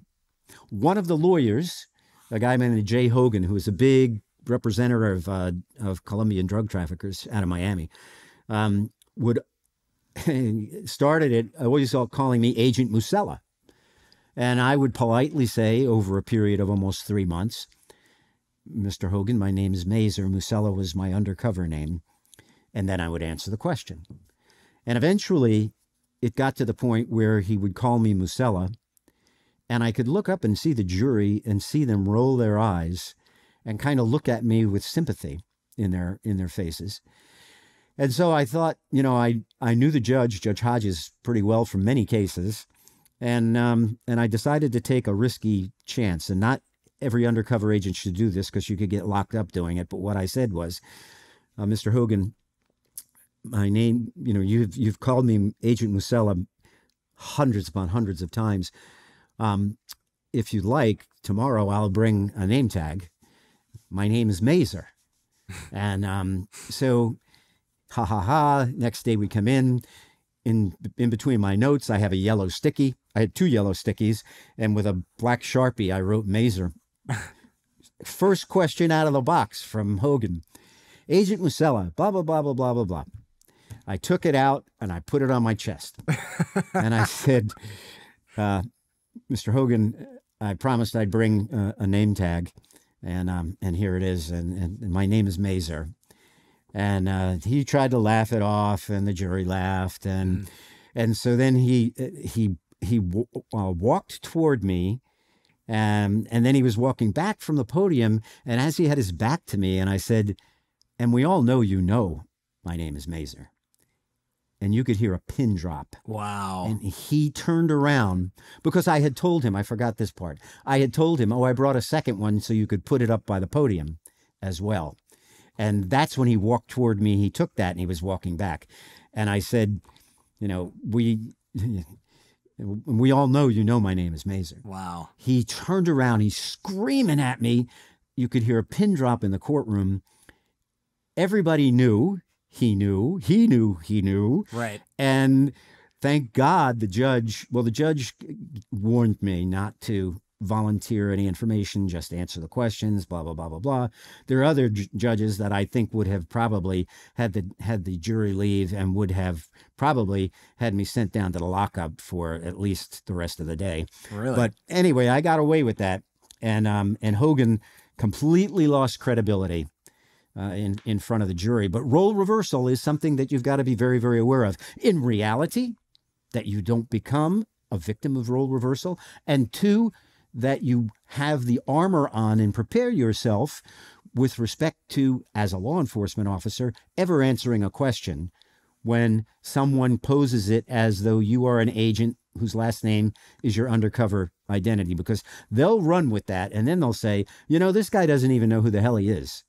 Did you notice he's been answering questions to his undercover name? He loved that life so much he never wanted to leave it. He got my guy to do things that he'd never do because he didn't want this over. I mean, you could hear it all coming. Right. There's no doubt about it. Interesting. That's a very creative technique from the lawyer, but it's also, it must have been so annoying for the judge. The judge let you get away with it because she was probably super annoyed by the whole thing as well. Because it's just, it's like this endless repetitive, you correcting him, and he just thought he was going to wear you down eventually. It didn't happen. Yeah. You know, and another extraordinarily important thing is, and I when I talk to undercover agents, I bring up the example of Abraham Lincoln, who had adversaries that he needed to somehow, these were people who ran against him, who somehow he needed to get them to be supportive of him. And what he did was he made them cabinet members within his own administration after he became president. So what do you do when you have a bad guy who doesn't like you and is trying to make your life miserable? And I had that happen to me in that Roberto had his main distributor was a Cuban guy who actually had been in the Bay of Pigs, who was seeing me as a challenge maybe to being Roberto's favorite and somebody who might be able to cause Roberto to do things with me that this guy would have otherwise had done with him. And so I had to find a way to get him not to hate me, not to dislike me, and to see me as an ally. So what I did was I went to Roberto and I said, listen, Roberto, I would never work with anyone on your team without your permission. I've noticed that so and so, Tuto. His name was Tuto. I said I noticed how Tuto really carries himself so tremendously. I have a few things that need to be done that I think if you'd give me the permission to work with him, he could do good things for me and I can do good things for him. He said, sure, don't worry about it. So then I had 2 agents posing as bad guys, couriers. And I said to Tuto, listen, man, I'm going to have a delivery 150 grand in Miami. Would you be, I'll pay you X amount. Could you pick up the 150, keep it overnight, and then I'll have you deliver it to somebody else the next day. Sure, I'll do that. Okay, fine. So we took money, our money, government money, not government money. It was profits from the undercover operation. Right. Street wrapped 150 grand. He met with the undercover, got it from him, took it to his house, held it, gave it to another agent the next day, and he got paid for being a courier. And then I said to him, I know you go to Colombia a lot. I got to get these checks down there. If I pay for your airfare, could you go down there, deliver them to so-and-so in the Medellin cartel who was working with me? And Tuto knew this guy was somebody important in the Medellin cartel, and I paid him to do it. Well, now he's working for me. Right. And now we're becoming buddies. So what happens? He comes to me and he goes, Bob, I know about your family. I got a problem.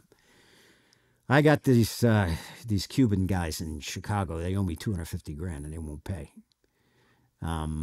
We just need somebody to grab one of them, and scare them and get the money. And I said, well, I don't know. You know how much that's going to cost you. Now, I had already talked to one of my informants who used to collect those types of debts, and the fee is going to be 50%.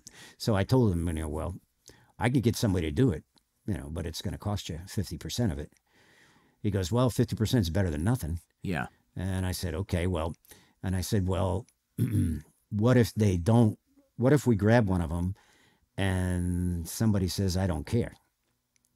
Do you want us to go all the way? You'd never say, do you want us to kill him? You would just say, do you want us to go all the way? Yeah, you got it. I go, well, that's going to cost you even more. And he said, well, I got to get this resolved because these guys think that they can do it. They know other people. Everybody's not going to pay me. And now, instead of being my enemy, he's coming to me asking me to do work for him. Obviously, we're not going to kidnap anybody. And I kept delaying that because it happened near the end of the operation. But, that's how you have to deal with somebody. You've got to find a way to bring them, as Lincoln did, on his team. Show them you trust him so that they can return and show trust to you.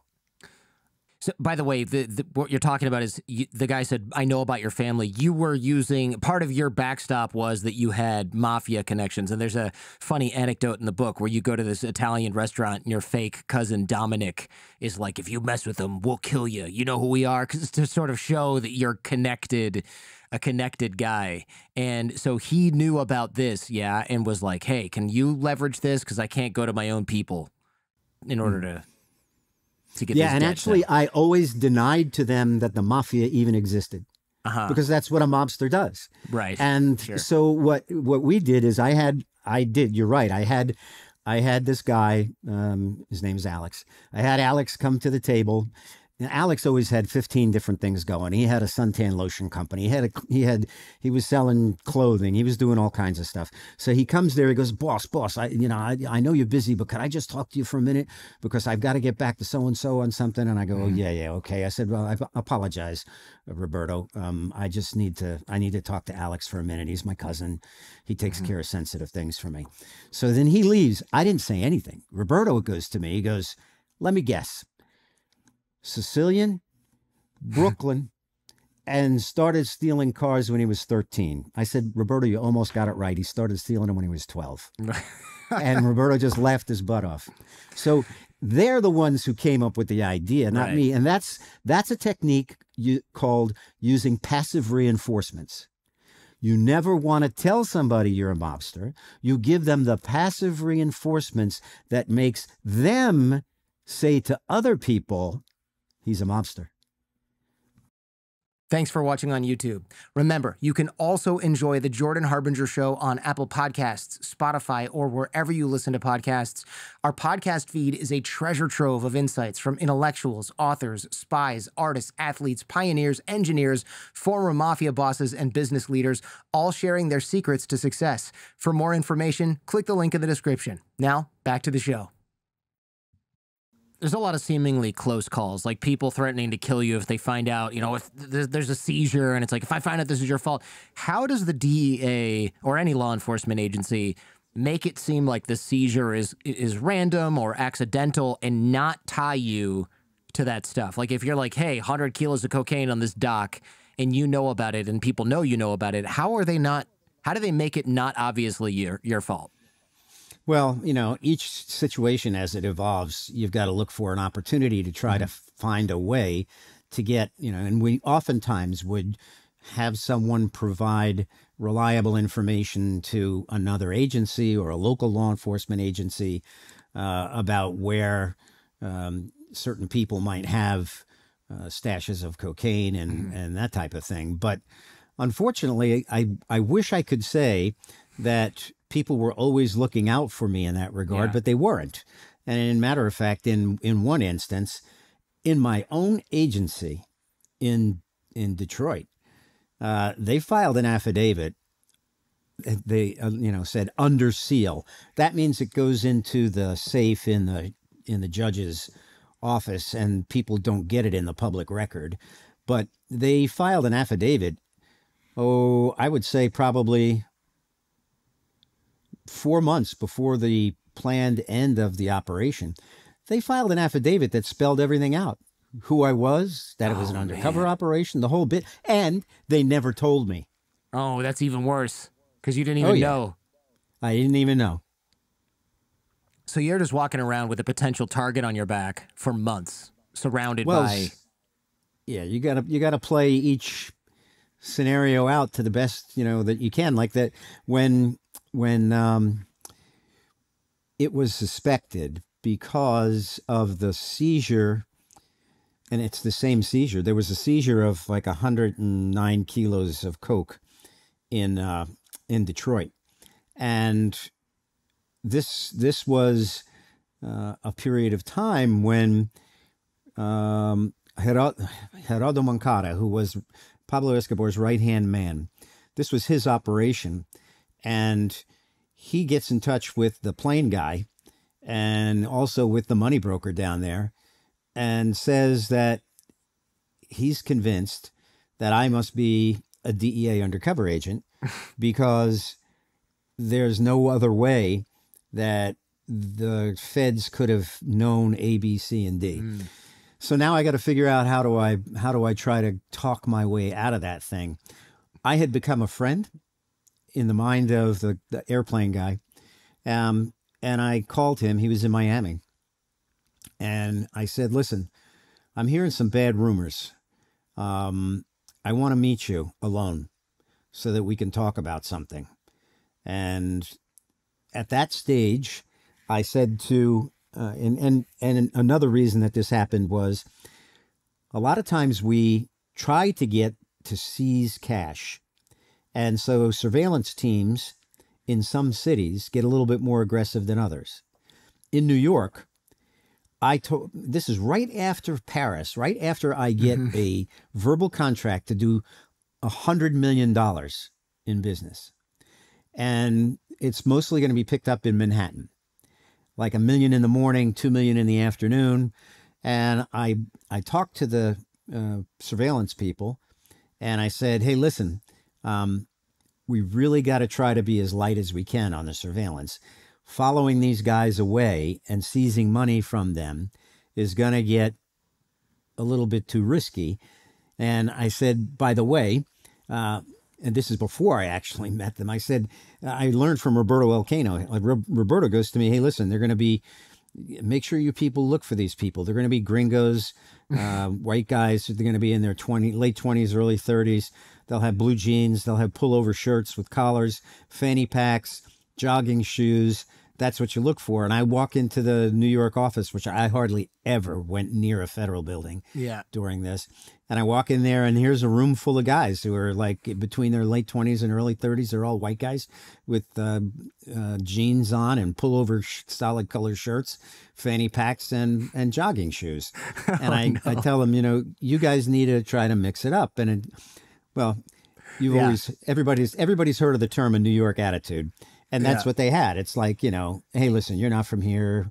We know what the hell we're doing. We're professionals, blah, blah, blah. Well, guess what? The Colombians had counter surveillance out there. They identified every surveillance agent in every car. And then that's when my partner got a call with Gerardo Moncada in the background screaming that I had to be a Fed because the Feds were out there surveilling during that time frame. That's when I asked for the meeting with Rudy, who was the plane guy, one-on-one alone. And I begged my office, my contact agent in Miami, please, no surveillance. Because if they pick up on surveillance with me going to this hotel, I'm going to be a dead man. And all you're going to be able to do is find my body. So they agreed they wouldn't do any surveillance. I went there. I had no idea whether he was going to be alone. He promised me he would. And we were on pretty good terms. And lo and behold, when I went in the room, he was alone, thankfully. And so we started talking about these issues, and I started explaining to him what I thought. Now, I got to think like a bad guy. If I think like a cop, I'm liable to say something like, well, your people are probably the ones who got the Feds on us. Yeah. We know what we're doing. No, I didn't say that. I said to Rudy, I said, listen, the information you people have is extremely valuable to me. Number one, I know we haven't just started on the 100 million, but I don't want another nickel. Not until we resolve this problem. So find somebody else to handle the rest of that. How many cops are going to say, take your other 95 million and go away? Right. No, that's not typical. And then I said to him, now, I need you to share with me all the details. I need you to see for sure if you have any question about the loyalties of anybody on your team. I'll do the same. If I identify a problem on my side, I assure you the problem will be eliminated. I need your assurance that you're going to do the same thing. And, Rudy was kind of like, well, I'll tell them, what you're saying and blah, blah, blah, blah, blah. But that was the same meeting where a piece of equipment failed. And my briefcase recorder was almost discovered. Oh, man. I don't know if I told that story before. No, you haven't. That's terrifying. And I want to say, I think it's quite funny in a sort of sad way that the Feds are all at the top of the show. I said something like, you can't just walk into a bar wearing a Hawaiian shirt and be like, hey, I'd sure like to meet that Pablo Escobar fella. Meanwhile, the Feds are like, don't worry, we would never do that. We wear polos and fanny packs. No one's going to spot us.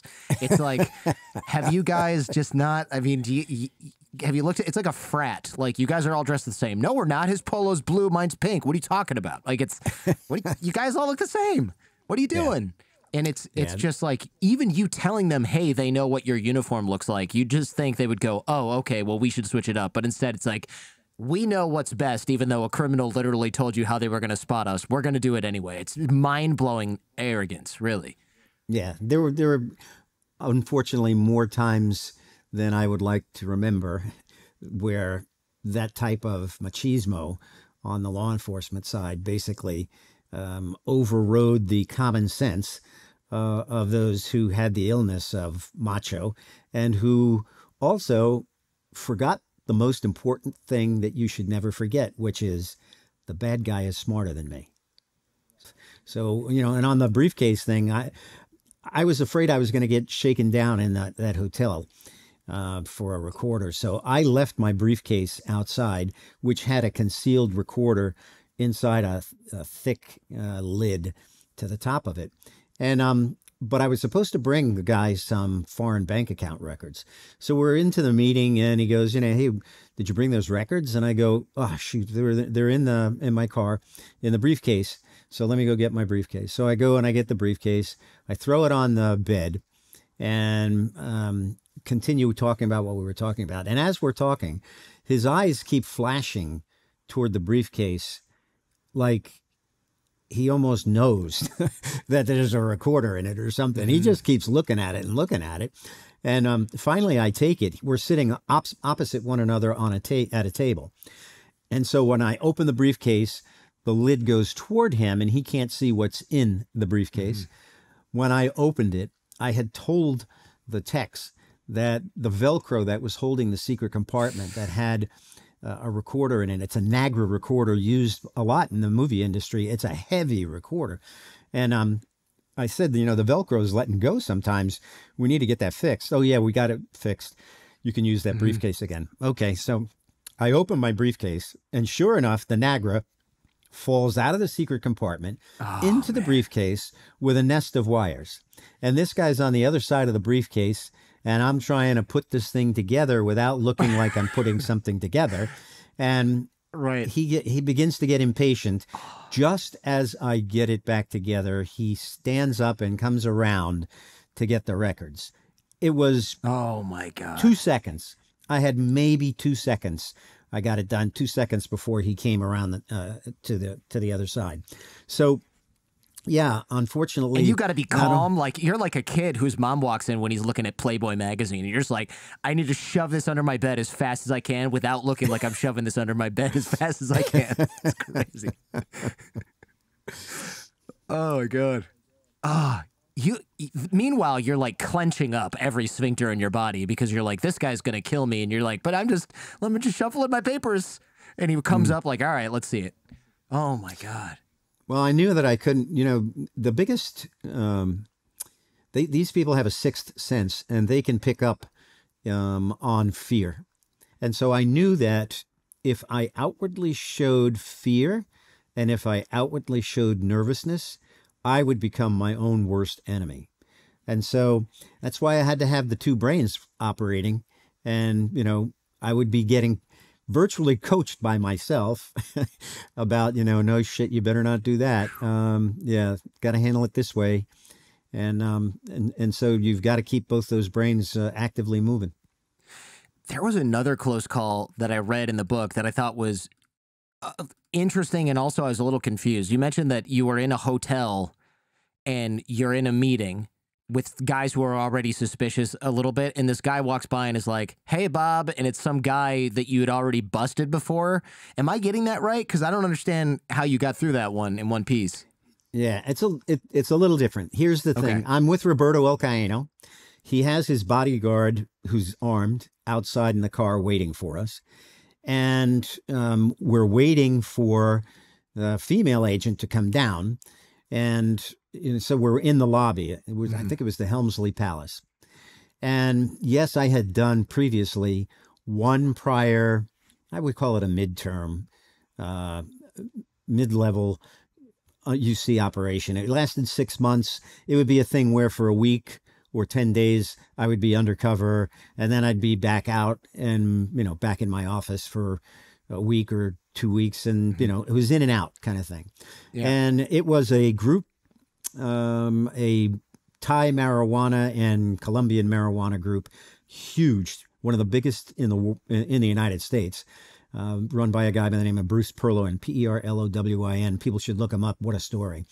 And he had an accountant and an attorney who were laundering for him. I had infiltrated the accountant and the attorney, and I became the main witness against them. They pled guilty. The accountant, his name is Charlie, he decided to cooperate, and I even testified on his behalf at his sentencing. He got a very favorable sentence of like only 5 years. So while in prison, he happens to be in the same prison with one of the Watergate guys, Chuck Colson, who wrote a book about being born again. And so Charlie became born again. I hadn't seen him in 8 years plus. And we're in the Helmsley Palace, And I'm there standing next to Roberto, and I hear from the other side of the lobby, Bob. And I look over, and it's Charlie Brune. And he's walking fast toward me. So I turn to Roberto and I go, oh, Roberto, an old friend, wait here, I'll be right back. So now I'm walking over to Charlie as he's coming to me. Little did I know until a few seconds later, Roberto was shadowing me. So I get to Charlie and I hug him and I whispered in his ear, Charlie, I'm under, play along. And I stepped back. I literally felt a bead of sweat go right down the middle of my back. I bet. Yeah. And Charlie, who had a lot of Las Vegas connections, that's what we put him away because he was laundering through a casino out there. And I wound up becoming the courier, taking the money to the casino. And Charlie goes, Bob, man, you're working too hard. The boys in Vegas haven't seen you in a long time. Why don't you come out? I'll get you comped, and blah, blah, blah, blah, blah. And he just plays along the whole thing. And so the next morning I met with him, and he actually wound up helping us in this case later. But Roberto never heard Charlie say anything about the real truth about the relationship between me and him, luckily. That is such a... So he played along because he's like a man of God now. Because it seems like he could have been like, this guy put me in jail, and then you're just dead. That's it. Yeah. Yeah, well, I remember a scene from Joe Pistone's movie, Donnie Brasco, where a prosecutor was coming up an escalator, and the guy, he was with bad guys, and the guy came right up to him. And in that case, at least according to the film, Pistone knocked him out. That would have been my next move that I would have had to have done with Charlie. And when Pistone did that, he said, oh, that guy grabbed me. He's coming after me, or blah, blah, blah, blah. And so that explained why he knocked the guy out. Everybody laughed, and then they moved on. So, yeah, if Charlie hadn't played along, I would have had to do something to shut him up. Oh, my gosh. Yeah, I bet you're glad you didn't have to do that. That could have just gone so poorly. How long does it take to launder $100 million? Your cut is 15%. Is that how it usually works? Or is it 5%? No. It's going to vary based upon how high up the food chain you are dealing closest to the owner. The owner is going to expect to lose, at that time frame, the owner is going to expect to lose about 15% of the value of the money. But, I always tell people there are as many different methods of laundering as there are different forms of snowflakes. I mean, it's indefinite, an infinite number of different ways. In this particular case, we were dealing money through the black money market. So when you're a black money market operator, as I was, you have supply and demand clients. I went to college in New York, and my economics 101 professor, the only thing I ever remembered from economics was supply and demand. Keep it equal, you'll have lots of profit. You're not going to have clients that you're not able to get your supplies to, and you won't have excess supplies sitting there when you don't have enough clients. So we had supply clients of money, dollars, and these are drug traffickers. So they've got all this, and they want to get something else. So now I need to find demand clients that possess what the supply clients want.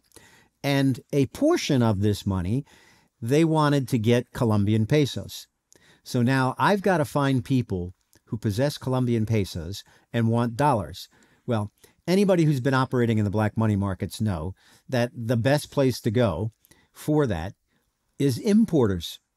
Importers within the country where your supply client wants to get whatever it is. It could be Mexican pesos, Colombian pesos. It depends on who you're dealing with. But the bottom line is, now I've got importers who want dollars. If they wanted at that time to get dollars, they had to go through the official channels. And they had to prepay like 25% in taxes, duties. So if they've got $100, they're only going to get $75 worth of dollars. If they've got $100 worth of pesos and they want to get dollars, they're going to give up 25%. So then now they're going to have $75. Well, you come to me in the black money market, I'll sell it to you for 10%. So in theory, bottom line, the supply client is willing to give up 15%. The demand client, who wants to get what the supply client's got, is willing to pay you 10% to get the dollars. I arrange a swap. So on $1 million swap, I'm making 15% on one side, 10% on the other. It's $250,000. That's why black money markets operate throughout the world so aggressively. Wow. In order to get around official channels. Anytime a government creates capital restriction, that back then that was a capital restriction based upon importers. Now China becomes a major player because they have a capital restriction, can't invest more than $50,000 worth outside the borders of the People's Republic of China in a year. So they want to go to the black market. They're going to buy tens of millions of dollars, hundreds of millions of dollars in order to do it. And people who run the black money markets know geographically where it is that they can get the clientele that they need on both sides. I did an episode about this. There's the money launderer or the capital flight from China. It's crazy. They'll drop off $50 million to somebody in China who basically calls like a laundromat or dry cleaner in Vancouver, and then that person's laying out. I've seen the photos of the bus. They're laying out duffel bags full of cash locally, so no money has to actually cross the border. It's just like a sort of weird banking system that they can do, and then they'll use it to buy like 3 houses in Vancouver or something like that to park their cash. It's really and amazing. There are a couple of reasons beyond just that capital restriction. First of all, there are massive free trade zones in China. And so a lot of times these traffickers want to get goods. It's called trade-based money laundering. So if they can exchange lockers full of cash and they can get container loads full of refrigerators, that's a deal. Because they can bring those back to Colombia, they can sell them, they can say, hey, I got a legitimate business, I got this appliance store, and blah, blah, blah, blah, blah. So there's free trade zones. But most importantly, especially in a town called Guangzhou, they are experts in creating counterfeit goods. So now, not only can you get goods, but you can get counterfeit goods. And if you're a bad guy, there was a case called the Guangzhou Enterprise case, $5 billion in counterfeit goods brought into Latin America. You know how many legitimate businessmen were knocked out of business because of that counterfeit goods? But then there's also unregulated pharmaceutical companies in China. They are selling precursors for methamphetamine. Mm-hmm. They're selling fentanyl.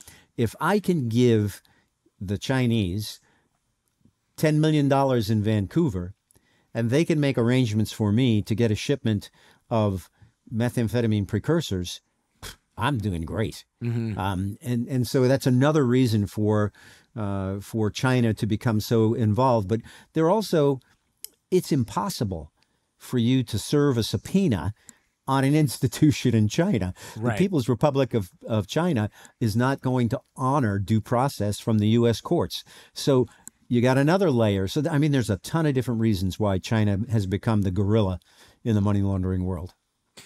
Can we do like a brief trace of the path of money from a drug buyer on the street and then through the money laundering process? Like what? So user buys a baggie on the corner, then what? I mean, they got to aggregate this. You're not laundering $50 at a time, right? No. I get into the process when the courier that is responsible to the cartel has a reasonable amount to be turned over. Normally, we would get $250,000, $500,000 at a time. That's done through codes. The money broker in Medellin, who was a real bad guy that I dealt with, who had the import-export company, the representative of the cartel leader would come to him and go, okay, we've got $2 million in Detroit. and here's the cell phone number, and the code is that it's the money is for Pacho to be paid to Isabella. And so now that gets passed to my partner. Mm-hmm. And then my partner or one of the undercover agents that's working in given cities would go pick it up. Now, my partner at times would use our jet, our private jet, and from the jet company. So I'll use that one as an example. He would go to Houston, and he'd be, before he left, he would be on the phone. He'd talk to that phone number, talk to the person. They would confirm codes, and then they would work out where it was that they were going to meet in order to pass the money on. Most often, they want, and we want, to meet in a public place, a McDonald's.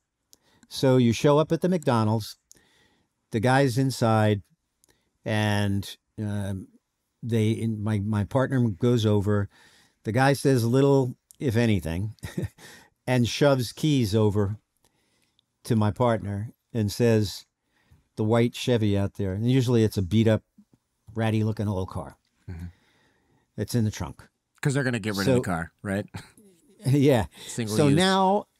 now my partner takes the car, making sure he's not followed. Of course, if they've put anything on there in order to, follow the car, a monitor of some sort, that's a problem. So, we weren't too crazy about taking their cars because we don't know whether or not they're wired up. But anyway, just in this example, I can tell you that, okay, so he goes to another location. They offload the $2 million. They bring back the car. He meets the guy, gives the guy his keys. We've now got the money. Now, I talked them into, I would only pay, they want all the money right away.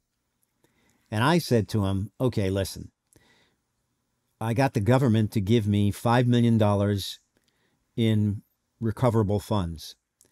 And my position to my superiors was, if we're picking up $1 million, I think we can quickly tell whether or not there's at least $750,000 there. Mm-hmm. They're usually bound in rubber bands in blocks of $5 or $10 and $20,000. So I paid within 24 hours 75% of what we picked up. And about 8 days later, they'd get the rest that would come in through a wire transfer after we were able to count, verify, and do all the other stuff that we needed to do. The reason I wanted to tell you the story on the private jet and my partner picking it up is, so my partner's out there and he picks up $2 million. He comes back to the air charter service, and I had given him a credit card to pay for the gas. He had outspent the limit. So he's there with the fixed base operator who says, dude, you owe me $2,500. And he goes, okay, wait a minute. Puts one of the suitcases down, unzips it. It's a suitcase full of cash. He takes out $2,500, counts it out of one of the bundles, and gives it to the guy. And then he gets on the plane. So you would think that the guy who runs the fixed base operation is going to pick up the phone and call the cops. Yeah. And say, you're not going to believe what just happened. Yeah. That did not happen. The next time my partner comes back on the jet to the same fixed base operator, they rolled out a red carpet. They brought him a tray of fruit and champagne, and they did everything they could to cater to him. That's American greed. I'm sorry, but that's unfortunately how that went down. That's insane, right? Yeah. Hey, should we do something about this? Yes, we absolutely should do something about this. Go to the store and get some Dom Perignon and put it on ice for when this guy gets back. That's what we should do about this. There's more where that came from. And double his fuel bill. He's not going to bat an eye. Do you see how much cash that guy brought on that plane? That's... Man. How do you... When you're laundering this amount of money, it sounds like you're doing what, like $1 million a week, but you could probably do more than that, right? Like, I guess going back to my earlier question, how long would it take to launder $100 million, for example? Okay. Well, first of all, we're not going to want to do that. You're going to have to realize that by laundering money, we're facilitating their criminal organization. Right. And our position always was, if we're laundering for the same people and we're not getting any new information, new intelligence Yeah. with respect to what they're up to, we need to find a way not to pick up money from them anymore. Mm. You know, it could be, hey, they're sloppy. We don't want to deal with them. We thought we saw eyes, you name it. Now, unfortunately, getting back to that machismo law enforcement angle, a lot of cops go like, hey, we had this really big money laundering case. We laundered $400 million. Banco Shares was one of the first major FBI money laundering stings, and they did launder about $400 million. In this operation, the first one that we're talking about, that the Infiltrator film was made on, it may not sound like a lot. We only laundered $32 million. The name of the game is launder the minimum amount you can and get the maximum amount of information that you can, because otherwise you're just helping them. And Right, okay. make sure you've got a plan to get them arrested and not have to worry about them being in a country where they can't be extradited. And because there have been prior cases where that unfortunately has been the case, where the Sure. major bad guys, they couldn't get collared. So really, you have a pretty piece of paper. You've laundered a lot of money. To me, that's not a big case. To me, that's a travesty. Right, right. Because then all you've done is supply them with tons of money to continue criminal operations and corruption around the globe, but you didn't really get anything in return. So you're Yep. basically, all you did is help criminals at that point by working for free or for Yeah. for For free your essentially. fees. Yeah, for your For fees. your fees. How do you learn money laundering in the first place? Not like for people who are listening that want to learn how to launder money, to be clear. How did you particularly learn money laundering? Because I know you've got a degree in business administration, but I'm guessing that money laundering is not a course at most universities. So does the law enforcement, does the DEA or customs or whatever be like, okay, here's how money laundering works. You kind of get a crash course in that, and then you're like, all right, I'm a money launderer, undercover. Well, there's training in that area, you know, in basic training, your intermediate training. There's advanced training in money laundering.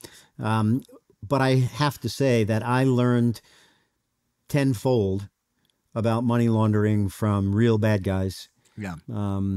more so than I did from people who were involved in law enforcement. It's amazing to me, the unfortunate, sad truth, and that is that the United Nations on Drugs and Crime estimates that roughly $400 billion a year is generated from the sale of illegal drugs. Wow. On its best day ever, the Department of Justice can only take credit for probably less than, but let's say, $1 billion in bad guy money. Now, you got to watch how they cook the books, because when a bank pays a $19 billion fine, they consider that to be, they structure that as a forfeiture, and it makes the numbers look so much better. I'm talking about real bad guy money. So if they're only getting $1 billion and $400 billion is made, do the math, 1/4 of 1%. Yeah. We're not even scratching their coffers, not even coming close. Gosh. And what we sometimes don't recognize is nations are involved in this. Sure. When I was undercover in the Infiltrator case, now we haven't talked much about the other side of the case, which is my infiltration of the Bank of Credit and Commerce International, but I was at a social gathering. I was, one of the other social clubs I belonged to was Renee's, and Renee's had locations in every major city, and it was like where all the beautiful people went back during that time frame. And so I'm at Renee's in Miami, and with this guy, and he goes to me, "You know who the biggest money launderer in the United States is?" And I'm the eager agent. I've got my sickness, my heroin. I'm going to get more information. This is going to be fantastic. And he goes, "Well, it's the Federal Reserve, of course." And I said, "What?" He goes, "Bob, how naive are you? This is all hypocrisy. Here's the bottom line. at the bank, and this was true at the time of the conversation and it continued on for a few years after that. At the Bank of the Republic in Colombia, there is an arrangement called the sinister window. Some called it the anonymous window. Your listeners can just Google Sinister Window Colombia. They'll read the whole story. So if you had the right connections, in Colombia, you could go to the Bank of the Republic with all the cash you had, and you would get a very quick exchange into Colombian pesos, and it would happen fast. And then the central bank would get the dollars. Now, why was that happening? Well, because at that time, the inflation rate per year in Colombia was 28%. So if you held your assets in pesos, at the end of the year, no matter what you put in your mattress, it was worth 28% less than it was before. So the central bank doesn't want to be holding all those Colombian pesos. But, oh, guess what? It's illegal at that time for any Colombian to have a U.S. dollar account. Period. Totally illegal. Well, so now, as the banker said to me, well, what do you think the Bank of the Republic does with those dollars after they get them from these anonymous people? They put it on pallets, they shrink wrap it, and they send it to the Federal Reserve. They fly it in. And then what happens? It is counted and it's put, because every central bank and many other banks, major banks, they are members. I mean, they've got their accounts with the Federal Reserve. So they want to get that money into their U.S. dollar bank balance. Wow. They don't want to hold it in currency. So now he goes to me, don't you think that there's somebody with enough brains at the Federal Reserve when these pallets of hundreds of millions of dollars of U.S. dollars are coming in from Colombia, where it's illegal for anybody to have a dollar account? Where the heck do you think they got? Obviously, they know where this money's coming from. He said, it's all a joke, Bob. And it was quite an eye-opener for me. Yeah, I can only imagine. I just Googled Renee's Social Club. I don't think it exists anymore. Is that possible? No, it does not. What happens if you lose money that you're supposed to launder or move for the cartel? Because the obvious answer is, they just kill you. But what if it's not your fault? I mean, do they care at all? Because, look, yes, these are like heartless sociopaths that lack compassion, but they still theoretically want to find out where the real problem is in their business and organization, as opposed to just like killing the last guy who touched the money. Or am I giving him too much credit? No, you're spot on. It was extraordinarily important for the cartel to demand from whoever had the money last for them to get documents that proved that in fact the money had been lawfully seized, that there was a seizure warrant, maybe there was an affidavit, and they wanted to look at the affidavit for the search warrant, if it was public, most times it was, to be able to see who's responsible. They would immediately say to anybody who was likely to be responsible, get your butt down here to Colombia and answer questions. Now, federal agents at that time, despite the fact that I begged to be able to go, were not allowed to go to Colombia. It wasn't until the second undercover operation by then that I was able to do that. This Infiltrator story, the undercover operation, started about 18 months after Enrique Kiki Camarena, the DEA agent, was kidnapped, tortured, and murdered. And Colombia and Mexico were off limits for being able to do that. And the Colombian traffickers knew that, which is why they kept inviting you to come there, because they know, he's not going to come. He can't come. Why? Because he's a DEA agent. That's why he's not going to come. So they want to get that. Now, if you can prove that it was not your fault, but you were in the mix, you would be expected to participate in paying back. Sometimes what they would allow you to do would be work for free. Mm-hmm. You're not going to get your cut, and you're going to continue to do this, until your portion of this is repaid. And if you didn't do that, like one of the Colombian money launderers that I dealt with, he had horses. He was a big horse fan.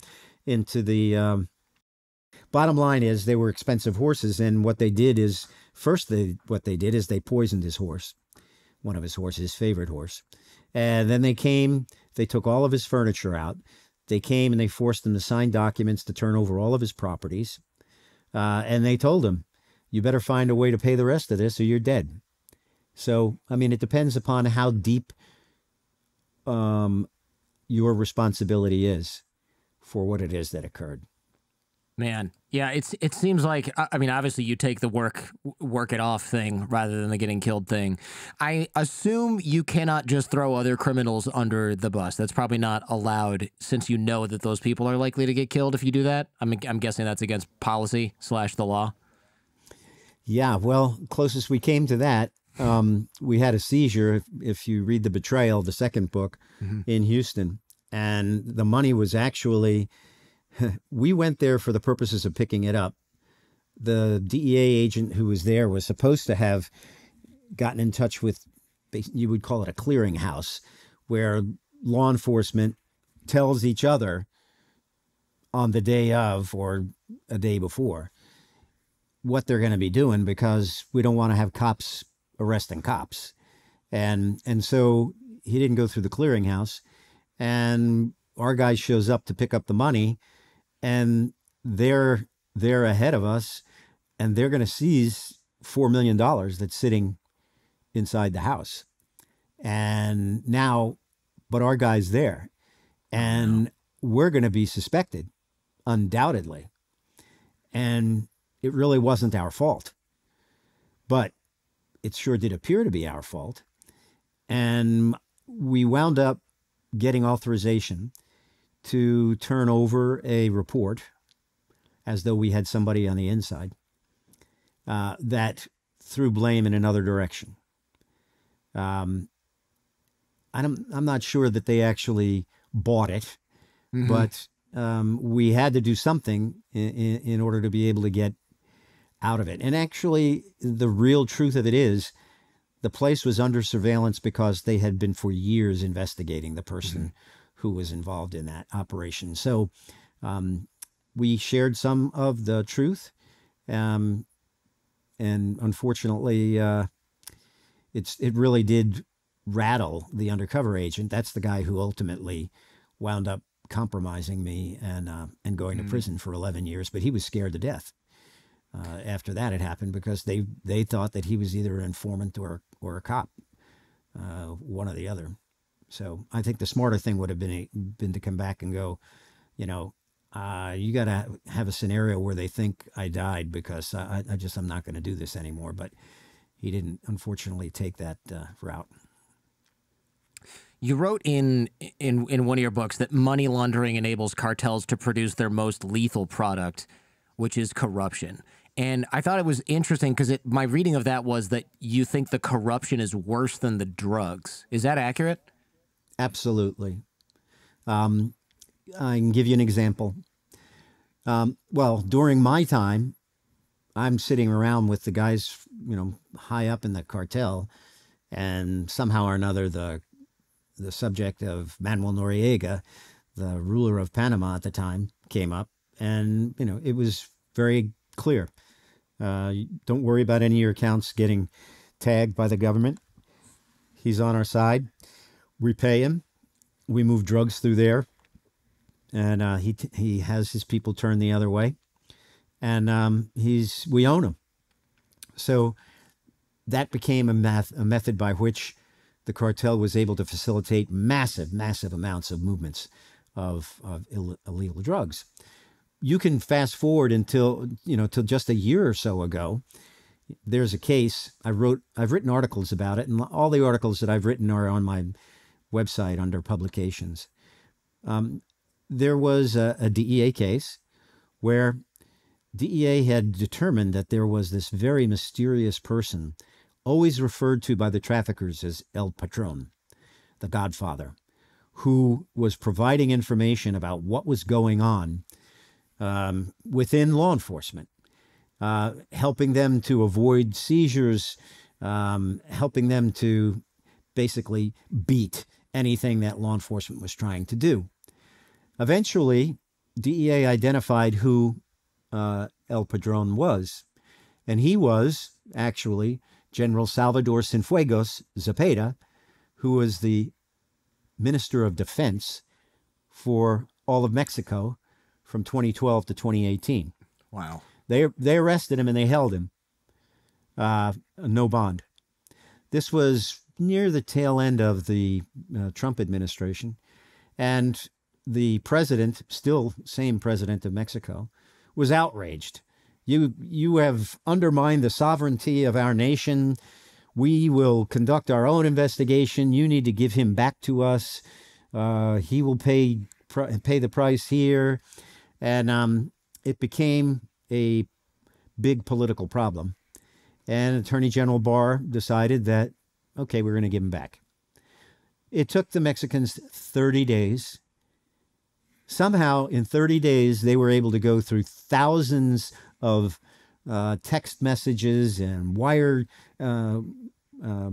intercepts, and they determined in 30 days that General Cienfuegos was completely innocent. He never did anything wrong. As a matter of fact, this year, I think it was this year, he received, one of the highest awards from the president of Mexico for his tremendous service to Mexico.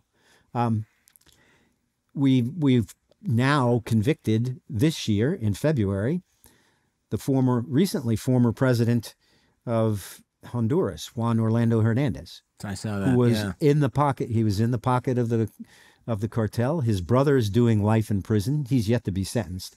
There's a room full of senators from Honduras. They owned Honduras. The Honduran government, anybody who tried to stand up to them and to try to do anything about this wound up getting whacked by their leaders. They had a general who's pled guilty, or the head of their narcotics, their military. He's pled guilty. He's facing life in prison. He was going to testify against Juan Orlando Hernandez in the February trial of this year. They owned Honduras, and they could do anything there that they wanted, and the rule of law was stolen from the people of Honduras. And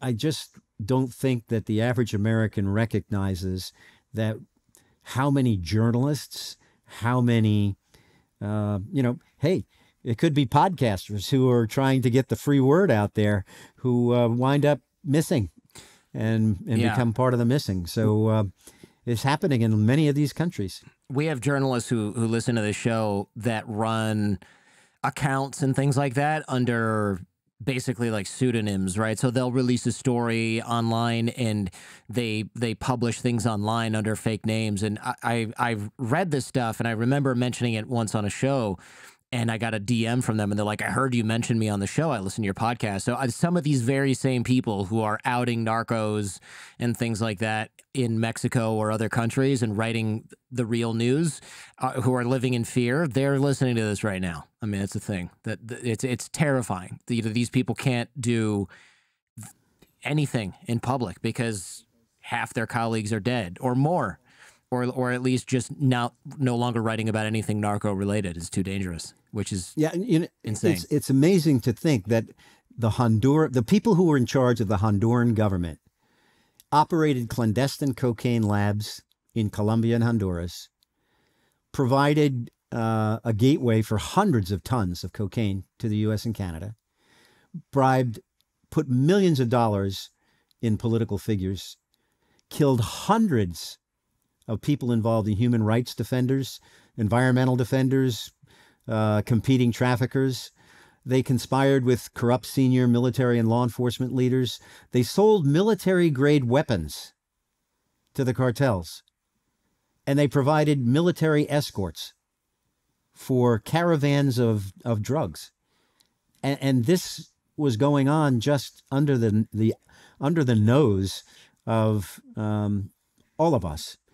and it has been and continues to and will continue to. That it's not going to stop. What made you finally get out of the undercover game? When it became very clear to me that in the second operation, the one I wrote the book, The Betrayal, about, that I came within 3 minutes of being murdered.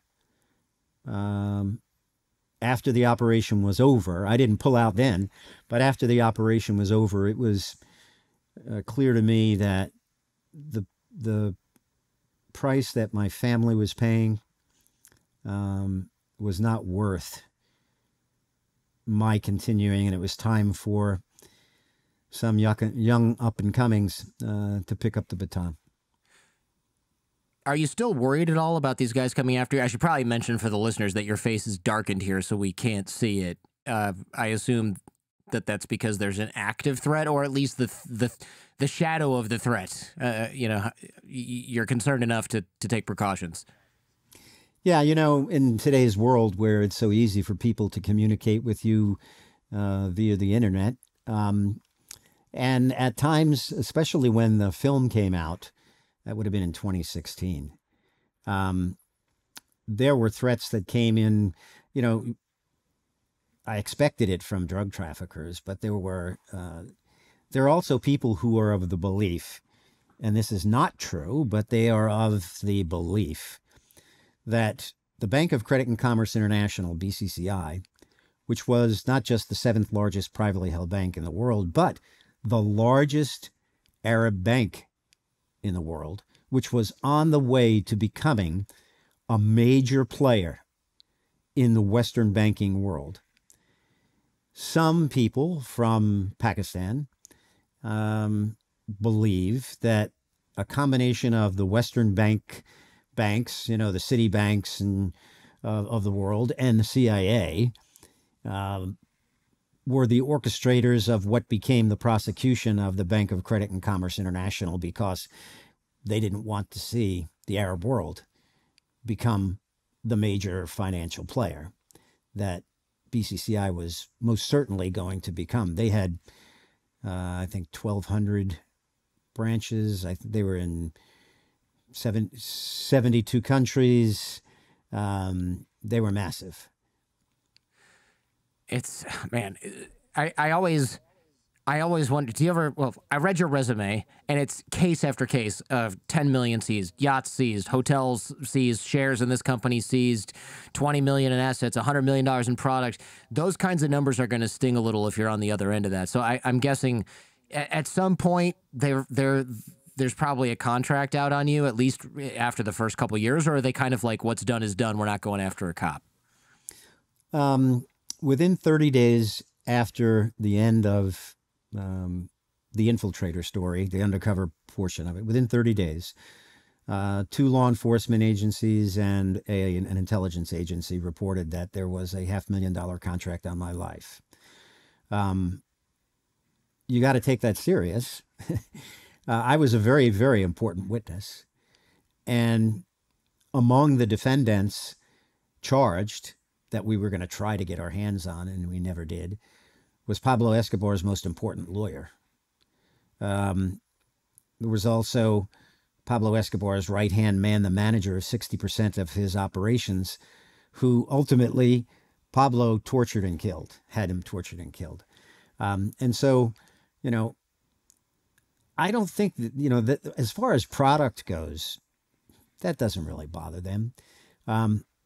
When I was in the game, it cost about $250 to make a kilo of Coke, and it cost maybe $2,500 prorated to transport that kilo to the United States, so a $3,000 investment. Most of the transportation was done by giving a portion of the load to the transporter. So if the load got seized, they lost $500 a kilo. Right. And that's it. So, hey, no big deal. They've got loads coming constantly in semi-submersible submarines, in containers, and you name it. You know, and it kind of bothers me that a lot of people have this suspicion that people who run across the border and jump over a fence are, the way that we're getting fentanyl into this country. I think there were 62,000 pounds seized in LA. That's a lot of backpacks. And that's enough to get everybody on the planet high twice. So, no, these are very sophisticated. They have what they call pipelines. And, Roberto gave me his entire pipeline. It was pretty simple.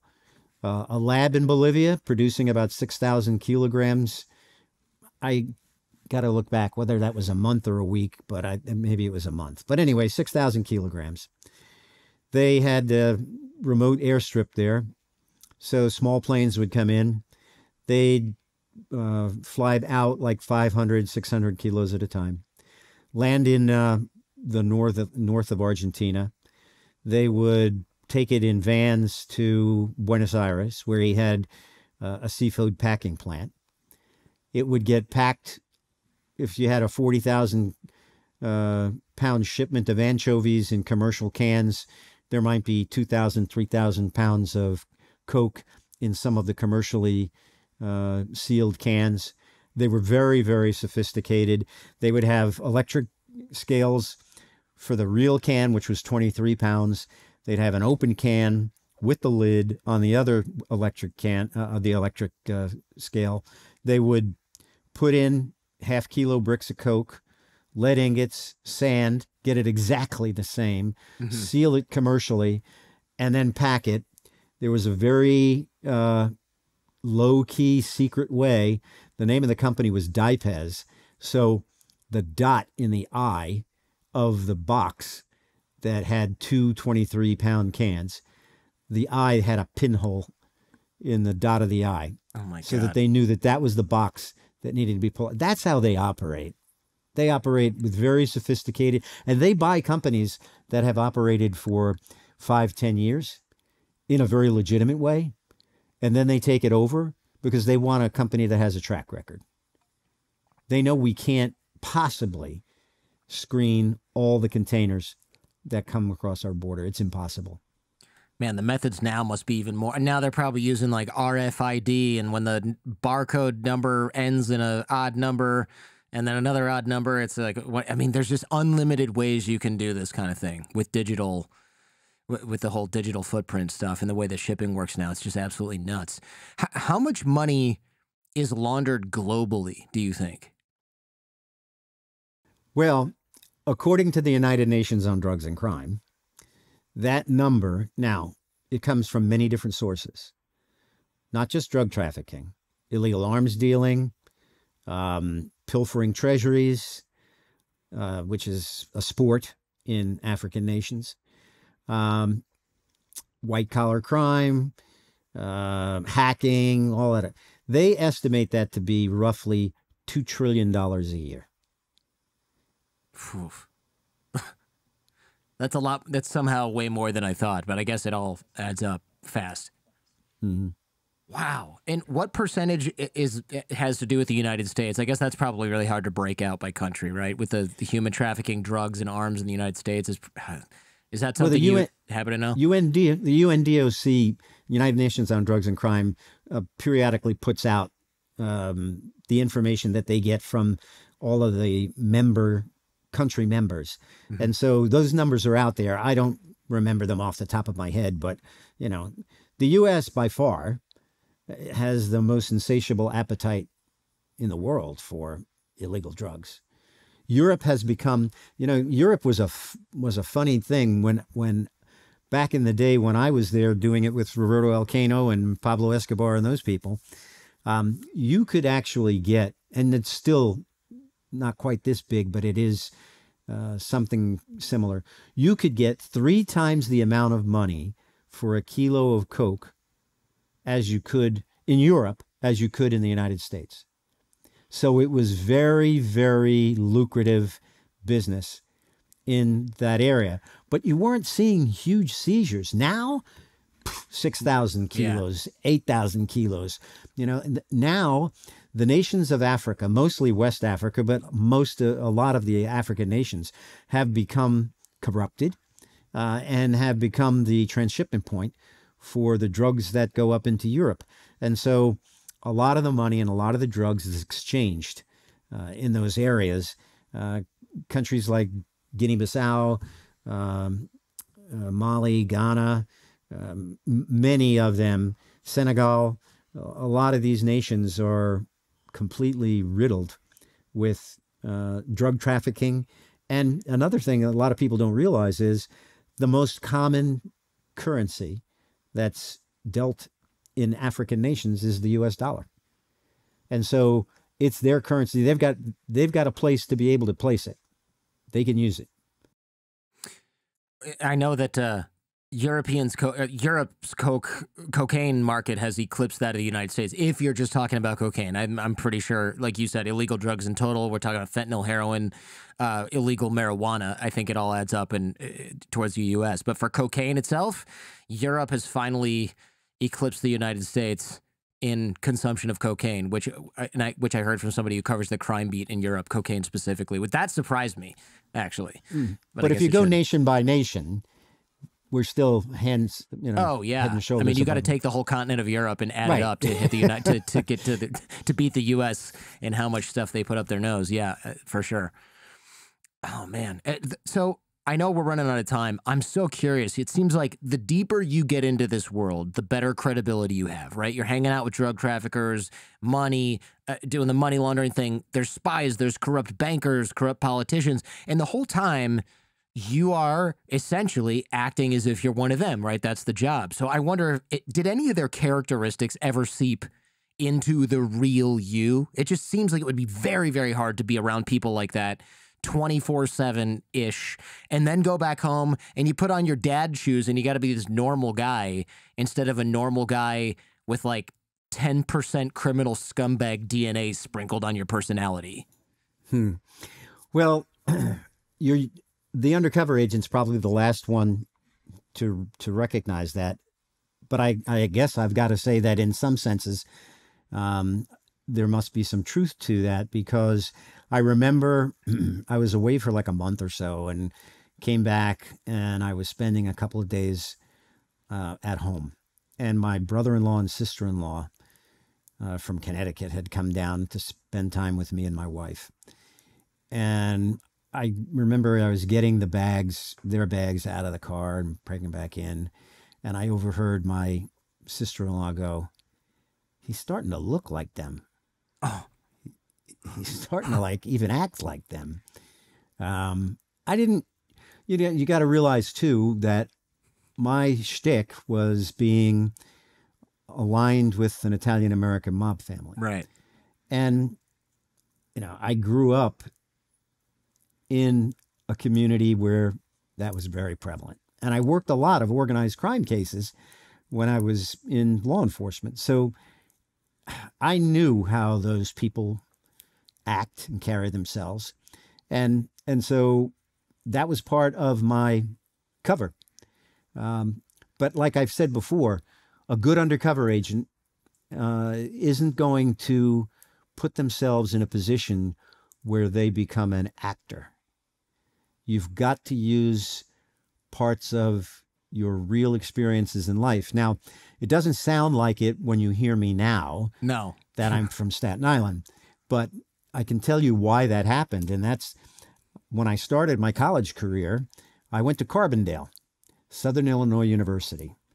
Illinois, people don't have an accent. And I started talking to people about, hey, how are you guys doing? And they're going, "Yous guys? What are you talking about?"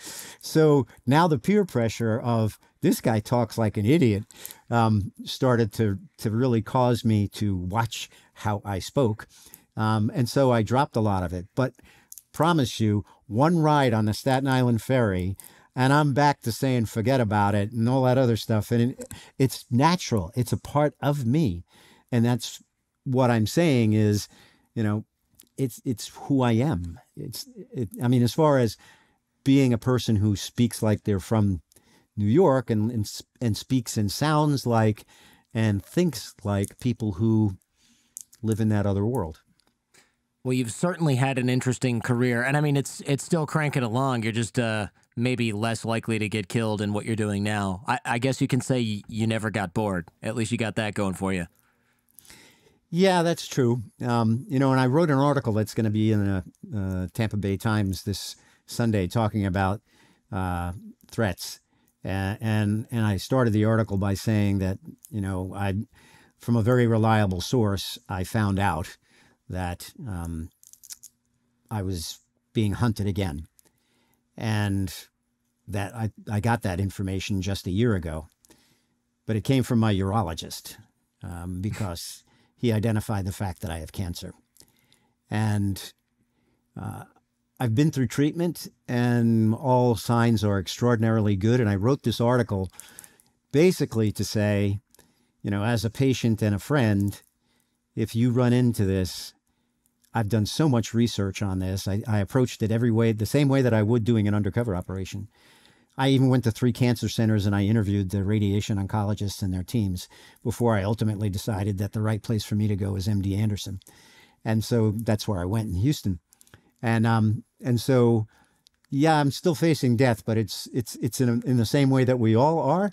And I really do hope that people who read that article take me up on reaching out and giving me the opportunity to be a tiny little piece of sharing with them the research that I did and hopefully make that journey for them a little bit easier, because there's unfortunately a lot of people who face that.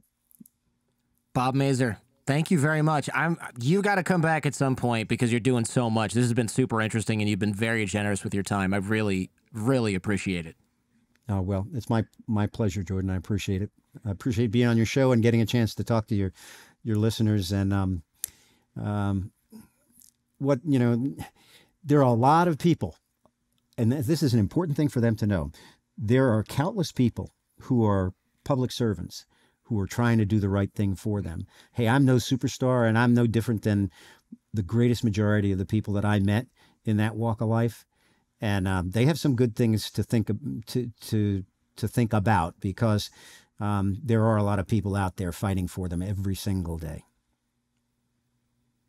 Thank you for checking out this entire episode on YouTube. If you want to follow up on this topic, check out our podcast feed or visit us on our website at jordanharbinger.com, where you can learn more about our guest and dive even deeper into what we discussed today. And remember, YouTube is not the only place that you can check out The Jordan Harbinger Show. Any podcast app should have us. Check out the links in the description where you will find access to our shows that don't appear on YouTube, like Skeptical Sunday, where we debunk topics like crystal healing, GMOs, conspiracy theories, homeopathy, tipping, even lawns, to find out if they're backed by science and logic, or if they're just complete nonsense. Spoiler, many of them are complete nonsense. Also, our Feedback Friday shows where we help people escape from cults, get raises at work, and take all manner of questions from you, the audience, all the way down to the bottom of the barrel. Every episode of The Jordan Harbinger Show has something useful you can take away and apply in your own life and help you navigate what I know can often seem like the overwhelming and paralyzing challenges of modern life. Life can be hard, yes, but we are here to help. And if you appreciate how we help, remember to like, comment, and subscribe.